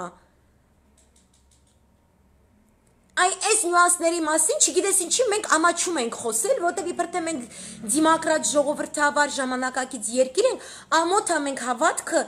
բերենք եւ հոլովենք մեր գյուղաքական խնդիրներում։ Ամոթ չի, արա անհրաժեշտությունը։ Դրա ձևերը կա ճիշտ օգտագործելու։ Ու պետք էր դրա մասին խոսալ։ Հիմա Իրանը ասում է, ես չեմ քաշում իրանց ընդեղից դուրս, ու դու էլ իմ ֆինանսական միջոցները չես ընդհատում։ Որտև այդ քո օրթաղ Իսրայելն է, ու քո օրթաղ Թուրքիան է, որը անընդհատ առավոտից իրիկուն, տարածքային պահանջներ է ներկայացնում, ամեն վարքան, երբ որ ես մի քիչ թուլանում եմ։ Ու ասում է, եթե դու իրոք չես ուզում պատերազմես։ Հիմա դու իմ ես բոլոր այս արբանյակներին ասենք թե ես հետ եմ քաշում իմ գաղափարական, ֆինանսական եւ ռազմական եւ տնտեսական աջակցությունը այդ տարածաշրջաններից Լիբանանի հարավից, Իրաքի Էսմիյանից, Սիրիայի SS կետերից ասենք հետ քաշեցի այդ նշանակումը որ դու ինձ իզոլացնում ես դու ինձ բերում ես այսենց ես սարքում դու Ժխտում ես այն փաստը, դու հերքում ես այն փաստը, որ ես ունեմ դիասպորա։ Դու կտրում ես իմ դիասպորային։ Դու ընդեղ ես իրանց բնաջնջում, դու ոչ մի երաշխիք չես տալի, որ իրանց չես կպնելու, ինչպես որ Յուգոսլավիայի դեպքում ոչ մեկ նույնիսկ երաշխիք չէր ուզել, որտեղ ոչ մեկի խելքին չէր հասնում, որ կարա Քլինտոնը այդտենց էշություն անի։ Որ սիոնիզմը դա է նշանակում։ Ու հարգելի քրիստոնյաներ միջին արևելքի, ես ստացա այդպիսի լուրեր ու չգիտեմ ինչեր, որ տիպը քրիստոնյաներ կամ մարոնիտներ ու չգիտեմ ինչերը, ովքեր կցանկանան նույնիսկ համագործակցել ընդեղ Իսրայելի հետ, ընդդեմ ինչ որ պաղեստինցիների ես կոմենկում, այդ կտերը մի կերեք, որովհետև Իսրայելին в принципе պետք չի, որ դուք այդտեղ ապրելուց ելնեք։ Իրանց պետք չի քաղաքակիրթ որևէ գոյակցություն, որը կլիներ մարտահրավեր իրենց համար։ Գաղափարական լինի, ռազմական լինի, տնտեսական, թե դաժե տուրիստական, տարբերություն չկա։ Իրանց պետք է նավթի ու ջրի ռեսուրսների ամենակարևոր կետերը լինի իրանցը։ Այսքան բան։ Իրանք թքած ունեն ձեր հավատքի վրա, իրանք թքած ունեն ձեր քանակի վրա, ձեր քանակը իրանց համար գլխաքանակ է, իրանք մտածված ձևով, ինչպես որ այլազգներուն իրարուտ եմ հանածեն, նույն ծևյալ ցեզի իրարուտ եմ հանածեն, եւ ես մարունիտներուն ավելի քիչ կվստահեմ, քան Հեզբոլային, ցերդեղի Ալլամն է, ասեցևը։ Եվ ինչու Հեզբոլան ավելի իրավունքներ ունի, որովհետև թե 2000-ին թե 2006-ի պատերազմներին միակ ուժը Լիբանանում, որը կարողացել է Իսրայելին հետ մղի ու վախացնի, այդ իրանք են եղել, այդ մարունիտները չեն եղել։ Ու եկեք չմոռանանք իրանց կերած էշությունները։ Ու այդ քրիստոնյաներն է, որ հողերը վաճառում են շիաներին կամ սունիներին Լիբանանում, այն տարածքներում, որտեղ իբր թե իրանք պետքա տեր կանգնեին, քրիստոնեական իրանց խաչը դնեին ու իբր թե ապրեն դրան համեմատ։ No։ Այդ լիբանանացումը, որի մաս ես գիտեմ, որ ես կարող է որոշ մարդկանց համար ականջահաճո բաներ չեմ ասում, ճիշտ բաներ չեմ ասում եւ այլն, բայց պետությունը պետք է մնա պետություն։ Եթե Լիբանանը որպես պետություն չի ուզում միավորվի, կանգնի, իր սահմանը զգա, իր դրոշը, իր զինուժը, իր չգիտեմ ինչը, ձեզ հոշոտելու են։ Հետո էլ մեզ են հոշոտելու։ Ոչ մի տարբերություն չկա։ Ու եթե ձեր մոտ ռուսական բազա լիներ, ձեր հետ ոչ մեկ այդ ձևով չէր խոսա։ Միակ պատճառը, որ Իսրայելը լրիվ ուրիշ ձևով է խոսում ձեր հետ, այդ Հեզբոլան է։ Ուզեք դա, չուզեք դա, տենց ստացվել է։ Ուրիշ ոչ մի ուժ այդ հակահարձակումը Իսրայելին չի տվել։ Այդ պատիժը չի տվել։ Ու եթե դուք թողնեք, որ դա կատարվի, դուք հայտնվելու եք նույն վիճակում, ինչ որ պաղեստինցիները։ Ինչ է Պաղեստինի վրա, Գազայի վրա ուժը պատում, որտեվ ամեն ինչ կտրել է։ Ջուրը, լույսը, ամեն ինչ կտրել է։ Այդ սիոնիստական մեթոդն է, ջուրը կտրեն, լույսը կտրեն, հացը կտրեն, գործը կտրեն, առողջապահությունը կտրեն։ Դրա համար ԼՏՊ-ի արածը, դրա համար է Սասնացուռ իրանց կոչեցյալների, այդ իգիլականները հայ, իրանց ասածները։ Իրանք շատ լավ գիտեն այդ ճառերի ձևերը, ժողովուրդ ջան, բայց իրանց նպատակը ուրիշ բան է։ Իրանցից ոմանք դաժե այդ նպատակը որ չեն տանում, որտեղ քորեն, դրանից ռեալ պոլիտիկի նպատակը չի փոխվում։ Այս շախմատի խաղի դասկայի վրա իրանք պեշկեք են, Լևոնն էլ է պեշկա, քորանդերը պեշկա է։ Այս է իրանց ձևը։ Ու երբ որ Հեզբոլան պատասխանը տալիս է լրիվ ուրիշ ձեռագրով, լրիվ ուրիշ ձևով, այդ նշանակումը, որ ինքը միակ ուժն է, որը կարա այս պատասխանը տա։ Ուրեմն դու այս պահին պետք է այդ ուժը հանդուրժես, դու պետք է այդ ուժի հետ խոսալու լեզու գտնես, հատկապես որ այդ ուժի հետ դու կարաս նորմալ ձևով խոսաս, իսկ Իսրայելի չես կարա, մի օր սենց է, մի օր նենց է Իսրայելը։ Թուրքիան էլ տենց, մի օր սենց, մի օր նենց։ Այդ դրա համար պետք է զգալ տարբերությունը։ Պետք է զգալ որտեղ է քո պաշտպանվածությունը։ Ու պետք է իմանալ ով կարա քեզ ռեալ պաշտպանի ու ում հետ բանակցելուց դու գիտես որ գոնե իր տված խոսքի 80%-ը ինքը պահելու է։ Ինքը քո համար ինչ որ միջանցքներ է ապահովելու, որ դու ողջ մնաս։ Ոչ իգիլը, ոչ ամերիկացիները, ոչ իսրայելցիները, ոչ անգլիացիները, ոչ ֆրանսիացիները քրիստոնյաների չեն ազատել։ Ես անցյալ օրը նշեցի, Անգլիայում դատավարություն է գնում քրիստոնյա, քահանայի դեմ, որի համայնքը դրամ է հավաքել, փող է հավաքել, որպեսի իգիլի ճանգերից ազատի 226 հոգի քրիստոնյա ասորի։ ասելով, որ այդ փողը, որ դուք տվել եք ու իրանց ազատել եք, իգիլը օգտագործել է, որ զենք առնի։ Ուրեմն դուք տերորիստի մասնակից եք, տերորիզմի։ Դե հիմա ասեք, որ սիոնիստական ձեռագիր ստեղ չկա։ Դե ասեք հիմա։ Այդ գործունեությունը պետք է Անգլիան որպես պետություն վարեր, ինչպես որ Ռուսաստանի Դաշնությունը որպես պետություն միջամտեց Մալուլայի Մենաստանի վրա կատարված հարձակման ժամանակ պետական մակարդակով, պետության անունից։ Մինչև հիմա ոչ մեկ չգիտի ինչ են տվել, ով է տվել, ինչ են խոսացել, որպեսի Մենաստանի կանանց իգիլը ոչ մի բան չանի։ Իգիլի պաշտպանած տարածք այսպես կոչված Իսլամական Հանրապետության Ալիակուբի գյուղի հայ կնոջ ճակատագիրը համեմատեք Մալուլայի Մենաստանի կանանց ճակատագրի հետ, որտեղ բանակցեց Ռուսաստանի պետությունը օգտագործելով այ հենց այդ քրիստոնյա ուղղափառ եկեղեցու նաև դիվանագիտական կապերը եւ իր ռազմական ուժը, այսինքն տանդեմ ռազմականի, կրոնականի եւ պետականի միջև։ Պետք է հասկանանք, ձեզ պարտադրեք հասկանալ, որ տարբեր երկրներ, գերտերություններ, իրենք ունեն գեոքաղաքական մտածելակերպի հստակ տարբեր հատկանիշներ։ Ոնց որ ամեն մարդ ունի իր բնութագիրը, իր տարբերությունը։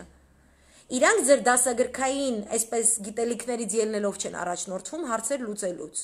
Դե համար կոչվում է գիտությունը գեոքաղաքականություն, այսինքն աշխարհագրական քաղաք, այսինքն որ դու աշխարհագրական այսպիսի վայրում ես գտնվում, այնտեղ կան որոշակի տնտեսական, վարչական, մշակութային, լեզվական, կրոնական առանձնահատկություններ, այդտեղ քո դասագիրքը ուրիշ ձև է սկսում աշխատել, քո դասագրքային գիտելիքը։ Դուք կարաք քյալլատակ ինչ-որ Facebook-ներում իրար յանում, թե ախպեր Իրանը սենց կանի, ես ինչ կանի։ Դուք քանի այդ հողի վրա չեք եղել, չգիտեք ինչ է կատարվում։ Դուք ոչ պատկերացնում եք Ռուսաստանը ինչով է զբաղված, ոչ Թուրքիան, ոչ Իրանը, ոչ էլ։ Որովհետև մեր վարչապետը որոշել է, որ գեոքաղաքականությունը ոչ մի բան է, տուֆտությունն է, ինքը դրանից հրաժարվում է։ Ինքը չի զբաղվելու դրա, ինքը տենց որոշել է։ Ձեր կարծիքը չի հարցրել, հիմա էլ կարող է մեկ-մեկ լսում է ինչ-որ ճիշտ բաներ է ուզում ասի, ինչ-որ բանակի մասին է բաներ խոսում, ինչ-որ չգիտեմ ինչ, բայց ասում եմ ազգային շահերի տեսլական չկա։ Ազգային շահերի տեսլական զարգացնելը հնարավոր չէ մեկ կուսակցության ծոցում։ Այսինքն չի կարա ՔՊ-ն Իրանով հավաքվի, որոշի, որ հայ ազգի տեսլականը էս է։ Կամ քայլարաստական հեղափոխության ինչ-որ էյֆորիայի մեջ ընկած աննախադեպ վարչապետը, ինչ-որ խումբ հավաքի իր համախոհների, ովքեր մշակեն ազգային տեսլական։ Ազգային տեսլականի բուն բառը դա ազգայինն է։ Ազգը կազմված չի մեկ կուսակցությունից։ Ազգը բազմաշերտ է, բազմակուսակցական է, բազմակարծիք է։ Եվ ուրեմն տեսլականը պետք է ունենա այս բոլոր շերտերի մասնակցությունը։ Սիրում է ինքը իրանց, չի սիրում, զրպարտում է, ուզում է բանտում նստեցնի, պատերին ծեփի, ասֆալտին փռի, ես կոմենկոմ, դրանից չի դադարում։ Այդ խումբը լինել ազգ։ Դուք չեք որոշում, ով է ազգը։ Ազգն է որոշում, թե ով եք դուք ու որն է ձեր տեղը։ Դրա համար պետք է լինի դաշնակցություն, ՀՀԿ, ԲՀԿ, քաղաքական գործիչներ, մտավորականներ, մեծ ոչ թե բերանը ծուր խոսացող, այն որ չի ստացվում մոտ բերան ծռել, բայց այդ լիքը ծուր բերան ինչ-որ տենց դերասաններ կան, որոնց թվում է, որ իրանք հայտնի ականավոր մտավորականներ են, ինչը գալիս է ցավոք սրտի նախկին իշխանությունների կողմից իրանց երես տալուն, չպետք է դա կատարվեր, իրանք արժանի չեն դրան, դերասանների տեղ չի ազգային շահերի տեսլականը, այլ ազգային մտածելակերպ ունեցող մարդկանց։ Ու այնտեղ պետք է լինի եկեղեցին իր բոլոր թեմերով, պետք է լինեն բոլոր համայնքները Սփյուռքի, որ ասում են պետք է գնալ Գանձասար, Պարքև Սրբազանի գլխավորության ներքո, դռները փակել ներսից, բազարանել, մինչև որ համաձայնվենք, ինչ ասել է ազգային շահերի տեսլական, այդ է։ Ի վերջո Վիտալի Բալասանյանը զարգացրել է, ունի այդ կոնցեպտը, ով որ չգիտի այդ ինչ բան է, դու կարող եք իր էջ գնալ Facebook, այդ էլ կգցեմ, այս նյութին, որ հիշեք, վերհիշեք, ինչ է դա նշանակում։ Գվերաթարնանք եղադը շերեփի, ուրեմն պետք է ունենանք երկաթե շերեփ։ Երկաթե շերեփը առանց բոլորիս միահամուռ ձուլվելու։ Ոնց կլինի։ Եթե սենց անջատ վիճակում ենք, ու եթե այս մարդը սենց դուս է գալիս, ինքն իրան որոշում է, ով է սահմանադրական դատարանում նախագահ, ով պետք է լինի ազգային ժողովում նստած, Իջևանում անտառը լավ են կտրում, թե վատ են, ինքը իրանից է դուս գալիս ու իր ներքևը նստածները սաղ այսպես վիճակում են։ Մուհամմեդը եկել աշխարհի երես, հեսա մեզ բաները, մարգարեություն, փրկիչ է եկել։ Մարդիկ փրկիչ են նայում, մարդիկ չեն նայում ուրա ազգային շահերի տեսլականը։ Կույրերի պես խարխափելով ինչ որ շարժվում են։ Ես ձեզ ներկայացնում եմ մի նավի եւ մի դրոնի վրա, ինչպիսի ժամանակահատվածում, ինչպիսի խաղ է խաղում Իրանը, որ մինչև հիմա վախենում են իրա վրա հարձակվեն։ Ու մեր անվտանգությունը ինչ որ չափով ապահովված է այ իրենց հմուտ դիվանագիտությամբ։ Մենք անուղղակիորեն դուրս է գալիս իրենց պարտք ենք դրա համար։ Որտեւ եթե Իրանը ընկավ, իրան գալու են մեր վրա։ Микола лав տեղավորեց իրեն, խինորա տեղավորել, откуда им знаете, они с улицы пришли, да? Նիկոլին վաղուց, Նիկոլը տեղավորված է Լևոնի տակ, ընդից է դուս եկել։ Միշտ է տեղավորված եղել, այդ ձեզ է համոզել, որ ինքը յանը բինտ փաթաթեց, ինչ որ եսի միջ, այսօր է բանակից է խոսում։ Տանկ չտեսած մարդը, զենք չբռնած մարդը, բանակից դասալիք եղած մարդը, եկել է ու խոսում է բանակից։ Այսինքն արժանի է չի նույնիսկ, որ մենք անդրադառնանք այ այն հերոսները, որ մենք ունեցել ենք եւ ունենք, այն մարդիկ, ովքեր սենց ասում են, որ սենց իրանք գնացել են Շուշիի ազատագրման, հստակ հասկանալով, որ իրանց հետևում Երևանն է։ Այդ զգացողությունը, որը թավիշներին, այս թավիշիկներին, անծանոթ զգացողություն, իրանք չեն հասկանում այդ ինչ բան է։ Իրանք դրա արժեքը չգիտեն, իրանք այդ արժեքը չեն ընդունում։ Իրաց թվում է մենք հիմա թևակողել ենք դեմոկրատիայի ժամանակաշրջան ու դեմոկրատիան անպայման սորոսի պեչատով է։ Ուրիշ դեմոկրատիա չկա։ Իսկ ես ասում եմ, որ կա։ Ու կա ռեալ պոլիտիկ, ու կա գեոքաղաքականություն, որի հետ հաշվի չնստող երկրները ազգերը ջնջվում են։ Դառնում են ասորիներ, որոնց համար անգլիացի քահանան պետք է գումար հավաքի իր համայնքից, որ գլուխ առ գլուխ իրանց փրկի իգիլի բռնապետությունից։ Իսկ իմ արտաքին գործերի նախարարը պոլիտկորեկտ, այսպես քաղաքական, ինչ են ասում, ճշգրտ, politically correct ճառա կարդում, կրոնական ազատությունների մասին առանց նշելու հայ զոհին, առանց նշելու, որ ես ունեմ առաջնային իրավունք միջին արևելքում, առանց իմ հետ հաշվի նստելու չի կարելի Իրան ստեղ խոլովել եւ այլն եւ այլն։ Մաքսիմում Արայիկ Միրզոյանը, բայց ինչ որ թվում է, ինչ որ Դավիթ Շահնազարյանի շնորհքն է կամ ինչ որ ուրիշի, ինչ որ նախկինի շնորհք է, որ Արայիկ Միրզոյանը հանգարց հիշել է Ամերիկայի Միացյալ Նահանգներում ու ասել է, դե որ դուք Իրանի սանկցիաների եք ենթարկում ու ստիպում եք, որ մենք էլ սանկցիաների ենթարկվենք, այդ մի քիչ խփում է էլի մեր տնտեսությանը բան։ Այդ պետք էր ասել ձեր Հայկ Կոնջորյանին, որը ձեր իսկ ազգային ժողովի ամբիոնից կանգնեց ու ասաց, որ Իրանը բռնապետություն է եւ այլն եւ այլն։ Այն ազատ տնտեսական գոտին, որ պետք է Իրանի հետ ունենայիք, որ ընդեղել եք խաղեր տալիս, որպեսզի ձեր օլիգարխները մտնեն խաղի մեջ, ու դուք Ռուսաստանում եք հիմա այդ խաղը տանում։ Ամենտեղ պետք է ԿՊ լինի։ Դա հիվանդություն է, դա 90-ականների հիվանդությունն է, որից պետք է ազատվել։ Դուք չեք կարա ուր գնաք ԿՊ տեսնեք, հայը հայ է, ԿՊ չի։ Ու թքած ունեմ, անձամբ ես թքած ունեմ ԿՊ-ի վրա, որտեղ դուք քաղաքացիական պայմանագիր ասացից գալակտիկաներ հեռու եք ուղակի, դուք դաժե չգիտեք ինչ եք անվանել ձեր կուսակցությունը, դուք չգիտեք ինչով եք զբաղված։ Ու պետք չէր իշխանությունը տալ նման մարդկանց ձեռքը։ Ես կմնամ այդ կետին, ու Օսիպյանը թող իր պարտականությունների մասին հիշեր անցած տարի հոկտեմբերին։ Հիմա որ հիշել է, այդ իր մասին ոչ մի բան լավ բան չի ասում, ընդհակառակը, շատ ավելի վատ բան է ասում։ Տանկնել Իջևանի օրերը հիշեց, վիդայց ուզում է տանգով գնա տուն։ Ինքը թող տանգով Թուրքի վրա գնա, այս ժամանակ նոր խոսա։ Դա հնարավոր չի, ես իրանց երբեք չեմ ընդունի, հնարավոր չի։ Հնարավոր չի։ Ուրեմն այս իրադարձությունների վերաբերյալ Ռուսաստանն հետաքրքիր հայտարարություններ արել, որովհետև ասում եմ ամերիկյան կամպեյնը, ամերիկյան արշավը, Տրամպի արշավը, ամբողջ մեդիա միջոցների արևմտյան արշավը նա է, որ այս ամբողջ իրավիճակը Հորմուզում, ընդհանրապես ծոցի երկրներում Իրանի անպատասխանատու գործունեության հետևանք է, ինչը ամենևին այդպես չէ։ Այսինքն ես որ հիմա ներկայացնում եմ, թե ով, քանի զորք, ինչպես, որորը, որտեղից ուր տեղափոխում է, ինչպիսի գումարներ են պահանջվում նման զինուժի տեղափոխման, ինստալյացիայի, տեղադրման համար։ Խաղաղության գնացող երկիրը սա չի անում հենց այնպես թատրոն ներկայացնելու համար։ Եվ զորքերը հետ են քաշում Եմենից եւ որոշ չափով Աֆղանստանից, որտեղ իրանց կենտրոնացնում են հենց այդ երկրներում։ Հզբոլլայի կողմից հետաքրքիր հայտարարություններ են հնչել Լիբանանում, որովհետեւ ասում եմ հիմնական թիրախը, հիմնական անհամաձայնության կետը Ամերիկայի Միացյալ Նահանգների եւ Իրանի միջեւ հանդիսանում է այդ սանկցիաների պահով։ Հենց այդ հատվածը, երբ որ Իրանին ասում են դու Հզբոլլային Լիբանանում, Սիրիայում եւ Իրաքում որբ թող Այսինքն դա նույն ֆորմուլան է, ինչպես ինչը որ առաջարկել են Գորբաչովին Վարշավայի պակտի երկրների առումով։ Դու իրենց թող ռազմական, ֆինանսական, տնտեսական աջակցությունը եւ նաեւ գաղափարական։ Ինչի շիիտական աստվածաբանությամբ արգելված է, բայց դե ամերիկացին աստվածաբանության հետ չեն ուզում զբաղվել։ Համենայն դեպս այս սանկցիաները, որոնք գործում են Իրանի որոշ գործիչների վրա, բանկային փոխանցումների առումով,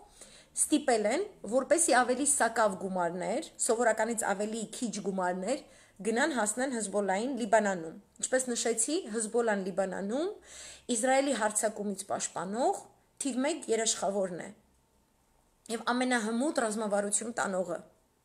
Եվ ունի հետաքրքիր տանդեմ Սիրիայի իր ստորաբաժանումների եւ Իրաքի իր ստորաբաժանումների հետ, դա մեր շահերից ելնում է, որտեղ քրիստոնյաների պաշտպանության առումով, կոնկրետ հայ քրիստոնյաների, արամեացիների, խալդերի պաշտպանության առումով եւ եզդիների պաշտպանության առումով իրենք ճիշտ քաղաքականություն վարողն են։ Հիմա ասում է, իրենք արդեն ստիպում են, որ մենք մեր աշխատողներին գումար չվճարենք, որտեղ գումարները գալիս է Իրանի հետ որոշակի տնտեսական հարաբերություններ ունենալով, նավթի վաճառքը իրականացնելով, ծորենի վաճառք իրականացնելով, ոսկու վաճառք իրականացնելով։ Այսինքն թող Ամերիկայի Միացյալ Նահանգները ոչ միտեղ չնշի, թե սա ընդամենը տնտեսական սանկցիաներ են։ Նա այս ձևով խաղը տանում է պատերազմի, պատերազմ հրահրողը տարածաշրջանում Ամերիկայի Միացյալ Նահանգներն են, որտեղ ինչ որ մի կետի պետք է գա հասնի, որ Հեզբոլլան չպետք է լռի։ Այսինքն այս ներկայացուցիչը, որը խոսում է, ինքը ի նկատի ունի Հեզբոլլայի հրետանին չի լռելու։ Ու իրենք ունեն հստակ գործելաոճ։ Եվ այդ իսկ պատճառով է, որ Իրանից այսօր հնչում է այդ ազդակը, որ մենք պաշտպանական պատերազմներ ենք միշտ մղել, սակայն երբ որ կետը կգա կհասնի, մենք կարող ենք պաշտպանականից անցնել հարձակողականի, ու Ամերիկան է տանում այդ կետին, որտեղ էլ կարևոր չի, ով առաջինը սկսեց։ Այս Աննա Հակոբյանի համար եմ ասում, որ հասկանա պատերազմների խաղերը ոնց է կատարվում։ Ինչ են ուզում իրենք սրանով ասել, որ ոչ միայն մենք չենք անջատվում իրարից, այլ we're calling your bluff։ Դու մի ասա, որ դու Աստծո հրեշտակ այնտեղ չես ուզում կռվես բան, միայն տնտեսական է հարցը այս կոմենկում, եթե դու համ զորք ես ավելացնում, համ իմ հացն ու ջուրն ես կտրում, ես երկար չեմ պահելու սա։ Իսկ Իրանը նման հայտարարությունները օդի մեջ չի անում, իրենք մեկ անգամ այս բոլոր սխալները ինչու են այս ձևով խոսում, ինչու են այս հայտարարությունները անում, որտեղ Իրաքին երբ որ մղեցին Իրանի դեմ, այդ պատերազմի զարգացման պատմությունը եթե կարդաք, Իրանը որոշակի սխալներ էր թույլ տվել, որից ինքը դասեր է քաղել, եւ այդ դասերը չկրկնելու ռազմավարություն է մշակել։ Բավականին հմուտ, ու ինքը շատ բարդ, խրթին, մեծածավալ թեմա է, որին չեմ անդրադառնա։ Համենայն դեպս, ի տարբերություն մեզ, իրենք ասում են, որ երկրորդ անգամ նույն գետը չեմ մտնում, կամ մտնելու ուրիշ ձև եմ մտնելու։ Դրա համար է, որ դեռ այս պահը կա, ու Հեզբոլլայի այս ներկայացուցիչը Լիբանանից ասում է, այդ պահին, որ եվրոմիութենական երկրները դուրս եկան միջուկային համաձայնագրից, կամ Իրանը, այլ ոչ թե եւ Իրանը, կամ Իրանը դուրս եկավ համաձայնագրից, այդ պահը մենք համարում ենք պատերազմ սկսելուն հարիր, այսինքն հարձակողականի անցնելու պահ։ Եվ եթե Ամերիկայի Միացյալ Նահանգները ասում են, որ Լիբանանից կամ Սիրիայից կամ Իրաքից, հատկապես Իրաքից, ցանկացած դրոնային կամ որևէ այլ հարձակում ամերիկյան ցանկացած օբյեկտի դեմ կհամարվի ամերիկացիների կողմից որպես Իրանի կողմից հարձակում, ապա մենք եւս ցանկացած հարձակում Լիբանանի եւ մնացյալի վրա կհամարենք Ամերիկայի Միացյալ Նահանգների կողմից հարձակում։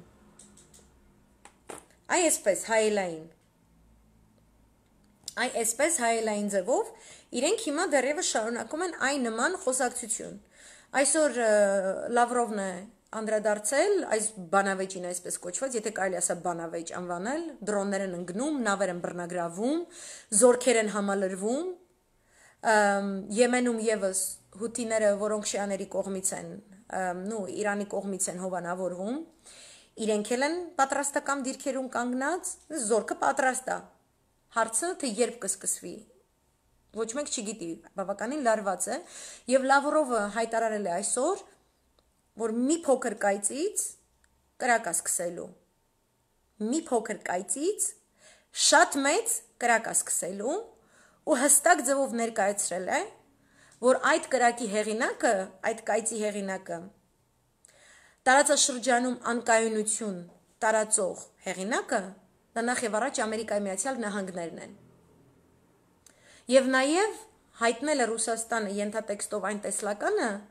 որ այս խնդիրը ներկայացնել որպես Իսրայել եւ Իրանի միջև խնդիր, Ամերիկայի Միացյալ Նահանգների կողմից հարամություն է, շանտղություն է, այսպես ասած, որովհետեւ դու ես այդ ամբողջը հրահրում, իսկ ես որպես Ռուսաստան հրաշալի տանդեմ ունեմ,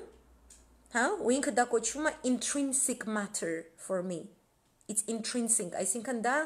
նրբագույն, այսպես յուվելիրնի աշխատանք է, այն, որ ես ստեղծել եմ տանդեմ Իսրայելի եւ Իրանի միջև եւ կարողանում եմ Սիրիան համեմատաբար կայուն ձևով պահել ու հիշեցնեմ ամեն օր ռուսական զորքերը կամ զոհեր են ունենում կամ մարտական գործողությունների մեջ են այդ տարածաշրջանում։ Այսինքն I got things under control. Ռուսաստանը ամեն ինչ ճիշտ է անում։ Միակ թիվ 1 անկայունացնող գործոնը դա Ամերիկայի Միացյալ Նահանգների ռազմական ստորաբաժանումների գործունեությունն է Իրաքում, եւ ես գտնում եմ, որ Տրամպը այդ իր լիգիծիմ պատճառը, որպեսի նախահարցակ լինի եւ որ կոնգրեսն էլ գումար տրամադրի իր պատերազմի համար, փնտրում է Իրաքի կողմից։ Այսինքն այնտեղ կկարողանան, որտեղ դա ամբողջովին իրենց տնօրինության ներքո է, Սաուդական Արաբիայի տարածքում չի կարա իրար խառնի, պետք եղածից արդեն արածից ավելի, Սիրիայում էլ չի կարող, անընդհատ նշում են իրենց մասնագետները, Իրաքում աշխատող իրենց զինուժի ներկայացուցիչներն են, անընդհատ շեշտում են, որ եթե թեկուզ եւ դրոնային, թեկուզ եւ չգիտեմ ինչ հարձակում լինի, այս մի կետը իրենք ունեն, որտեղ կարող են այդ ինսցենիրովկան կազմակերպել, որը մենք կհամարենք հարձակումը Իրանի կողմից, եւ Հորմուզի այս տարածքում, այդ ջրային տերիտորիաներում, որտեղ Եվրոմիությունը դեռևս չի ուզում, դեռևս դուրս չի եկել այս համաձայնագրից, ինքը շեշտում է Եվրոմիությունը, ասում է եկեք միացյալ ուժերով պահակային գործունեություն իրականացնենք ջրերում։ Իրենք չեն ուզում, որ միայն Ամերիկայի Միացյալ Նահանգները այնտեղ ներկա լինեն,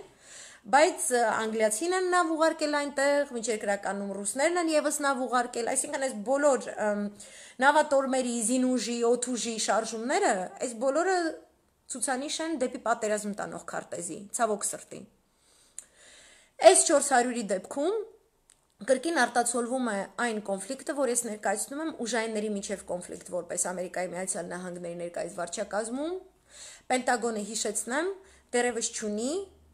հաստատված պաշտպանության նախարար։ Այս ամբողջ ընթացքում Տրամպի ընտրվելուց հետո իր բոլոր ներկայացրած պաշտպանության նախարարները կամ պաշտպանության նախարարի պաշտոնակատարներն ավելի ճիշտ, իրենք քաղաքական կամ այսպես Պենտագոնի եւ Կոնգրեսի միջև խաղերի հետևանքով հերքվել են, ժխտվել են Պենտագոնի կողմից։ Պենտագոնը դեմ է Բոլթոն-Պոմպեո տանդեմին։ Հիշեցնում եմ, Բոլտոնը նշանակվել է Տրամպի անձնակազմում այնտեղից Պենտագոնի ավելի կողմից հեղինակություն համարվող անձին գործից հեռացնելուց հետո։ Այդ անձին գործից հեռացրել է կոնկրետ Ամերիկայի սիոնիստական կազմակերպության ակտիվը, որովհետև նա հայտարարություն էր արել, հիշում եք, որը բավականին համահունչ էր Տրամպի նախընտրական արշավում արած հայտարարություններին,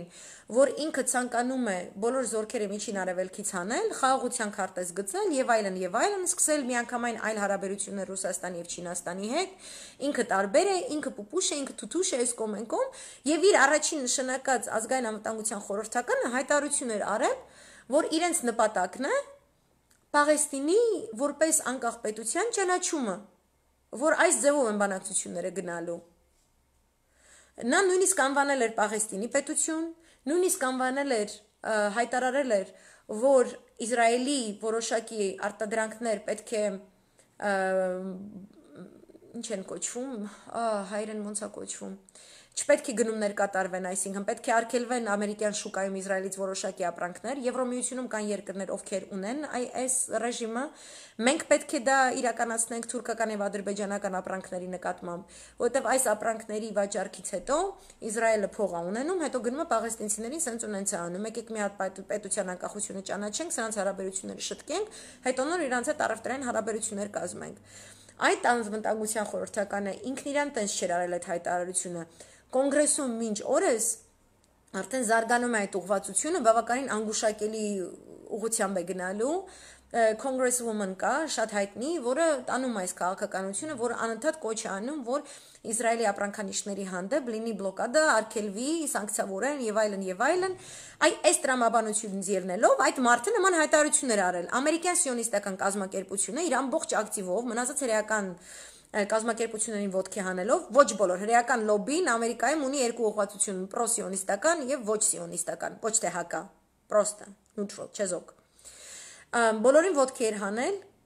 այդ մարդուն հեռացրեցին, Բոլթոնին նշանակել տվեցին, Բոլթոնը իր նշանակումից առաջին ճառը կարդացել է այդ կազմակերպության պատերից ներսում։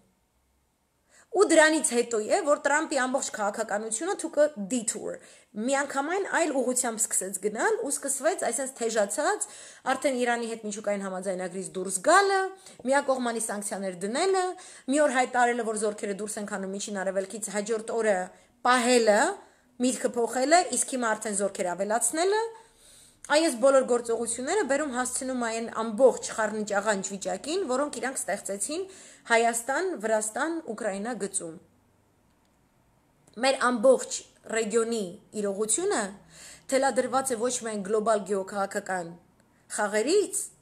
այլ ցավոք սրտի այնքան թույլ է, այնքան տկար է եւ այնքան թույլ տանդեմ ունի եւ այնքան անորոշ եւ անվճռական է, որ նույնիսկ տատանումների է ենթարկվում Ամերիկայի Միացյալ Նահանգներում դեմոկրատներ, հանրապետականներ խաղի հետևանքով։ Ու Եվրոմիությունը այս տանդեմում կարող է ինչ-որտեղ որպես իրավական բազա, հա, իրավական նորմերի, իրավագիտակցական, ինչ-որ քաղաքական ճշգրտության հենք հանդիսանալ կամ ապահովել, բայց ինքը ուժային ոչ մի ասելու հնարավորություն չունի։ Ինքը ոչ մի նման ելք չունի, ինքը ոչ մի նման outlet, ինչպես է, ռազմական ուժ չունի, եւ նույն այս տանդեմը ատլանտյանների, Նարիշկինը շատ խելացի միտքեր ասել, սրա ուղակի բացեի բաց ասեց ատլանտյանները, որտեվ այնպես չէ, որ ամերիկյան քաղաքացիները, Հյուսիս Ամերիկան, Կանադան, Ամերիկայի Միացյալ Նահանգները միասին եւ Անգլիան էլ միասին, որ բոլոր քաղաքական ուժերը կամ բոլոր էլիտաները կողմ են նման գործունեությանը Միջին Արևելքում, այդպես չէ։ Սակայն այս պատերազմը թելադրող, այս տեսակ ֆինանսական ռեպրեսիաներ գլոբալ թելադրող, որ ամեն ինչ կախվածության մեջ ընկնի դոլարից, ամեն ինչ լինի գաղափարախոսական առումով միանգամայն նույն մտածելակերպը, ինչ որ իրենք են դեզիգնեյթ արել, հա, ինչպես որ Սորոսի մտածելակերպը կամ եւ այլն, այսինքն բավականին մոնոտոն, բավականին պլուրալիզմի հանդեպ ոչ տոլերանտ մթնոլորտի հասարակություն են ուզում ստեղծել, որտեղ հավատքը, ավանդական արժեքները, ընտանիքը որպես պետության կազմավորման բջիջ, սուվերենությունը որպես պետության հարատևության երաշխիք, ընդհանրապես ջնջվի որևէ ճիշտ քաղաքական մտածելակերպից, երևույթներ, որոնք պետք է համարվեն սխալ, եւ բավականին երկրներ, ովքեր այդ կուտը ուտում էին, իրանք կորցրեցին ամեն ինչ։ Իսկ ովքեր որ փոքր ինչ ընդդիմություն ցույց տվեցին, դիմադրություն, ընդամենը ժամանակի խնդիր է։ Եվ եթե հմտորեն իրենց խաղը մշակեցին, ինչպես Հունգարիայի դեպքում, որքան էլ որ իրենց թուքումուր տվեցին, ինչ որ պահի է գալիս, որ հետ են կանգնում, որտեվ դիմացը տեսնում են, որ դա է իսկական ժողովրդավարությունը, իմիջի այլոց, որ եթե տվյալ երկրի ժողովուրդը մեծամասնական կարծիքը ճիշտ լեգիտիմ միջոցներով կարողանում է փոխանցել որևէ արտաքին ուժի, կոպիտ ասած ինքնին են լսեցնել, ապա դիմացինը վաղ թե ուշ ստիպված է լինելու լսելու։ Այդ իսկ պատճառով է, որ ես գտնում եմ, որ շատ կարևոր է, որ մենք ցեղասպանության խնդիրը անպայման ներկայացնենք մեր ներկայիս գոյատևման խնդրի հետ միանգամայն փոխկապակցված, որ սա պահանջատիրություն չէ, որպես զուտ զոռբայություն հողս հետ տուր։ Սա իմ գոյատևման երաշխիքն է։ Եվ այս երաշխիքը ամեն օր ապացուցվում է որպես բացակայող տար, ամեն օր հայ քրիստոնյա կամ հայ քրիստոնեական եկեղեցուն պատկանող այլ ազգային փոքրամասնության հանդեպ ֆիզիկական բնաջնջման երևույթներով։ Մենք պետք է տեր լինենք մեր եկեղեցին, տերը, Syriac community, խալդերին, կոպտիներին, ղպտիներին, արամեացիներին, մենք պետք է տեր կանգնենք, սա մերն է, մենք պետք է ունենանք ոչ միայն մեր տերության, մեր պետության ներկայիս սահմանների, ինչպես որ Սփյուռքի հանձնակատարն ասում, մեր հիմնական օղակը Հայաստանի Հանրապետությունն է, բոլորիս աչքը Հայաստանի Հանրապետության վրա, no. Արարատ, Արևմտյան Հայաստան, Արարատ լեռ, հա, Արևմտյան Հայաստան, հա, Արցախ, հա, Միջին Արևելքի մեր գաղթօջախները, հա, դա ոչ թե նշանակում է, որ մենք գնում ենք տարածքը բռնագրավելու, այլ նշանակում է, որ իմ մշակութային քաղաքակրթական ժառանգությունը դու, պարոն պատերազմող աշխարհ, իրար գյուլող աշխարհ, պարտավոր ես տեր կանգնել, քանի դեռ դու երաշխիքներ տեր կանգնելու չես ներկայացնում, ուրեմն ես տարածաշրջանային գեոքաղաքական այսպիսի նշաձող եմ դնում կոնկրետ իմ համայնքների համար, Եվ ես առնվազն պահանջում եմ, որ այս ձեր բազարներում ու խաղերում, այս պոկերի սեղանի շուրջ, ինքը պոկերի սեղան է, ինքը քաղաքակիրթ, գրագետ, չկոռումպացված սեղան չի, ինքը սենց մինչև ուղն ու ծուծը կեղտի մեջ կորած, մինչև 7 պորտ սեղան է։ Այդ կեղտոտ սեղանի մոտ ոչ մի սրբեր չկան, դրա համար քաղաքականությունը սրբերով չի կանխորոշում, այլ ջոգող ձյաձյաներով, քացով դուռ բացելու ընդունակ ջոգող ձյաձյաներով։ Որ կարան պահանը զարգացնեն, ու իրաց դրվածքն ես դրեն, որ կարան քացով դուռը բացեն։ Հիմիկվանների մեջ այդպես մարդ չկա, ոչ է փնտրեք, ոչ է դառնալու են։ Որ այդ սեղանի մոտ ես ունենամ իմ մնայուն տեղը,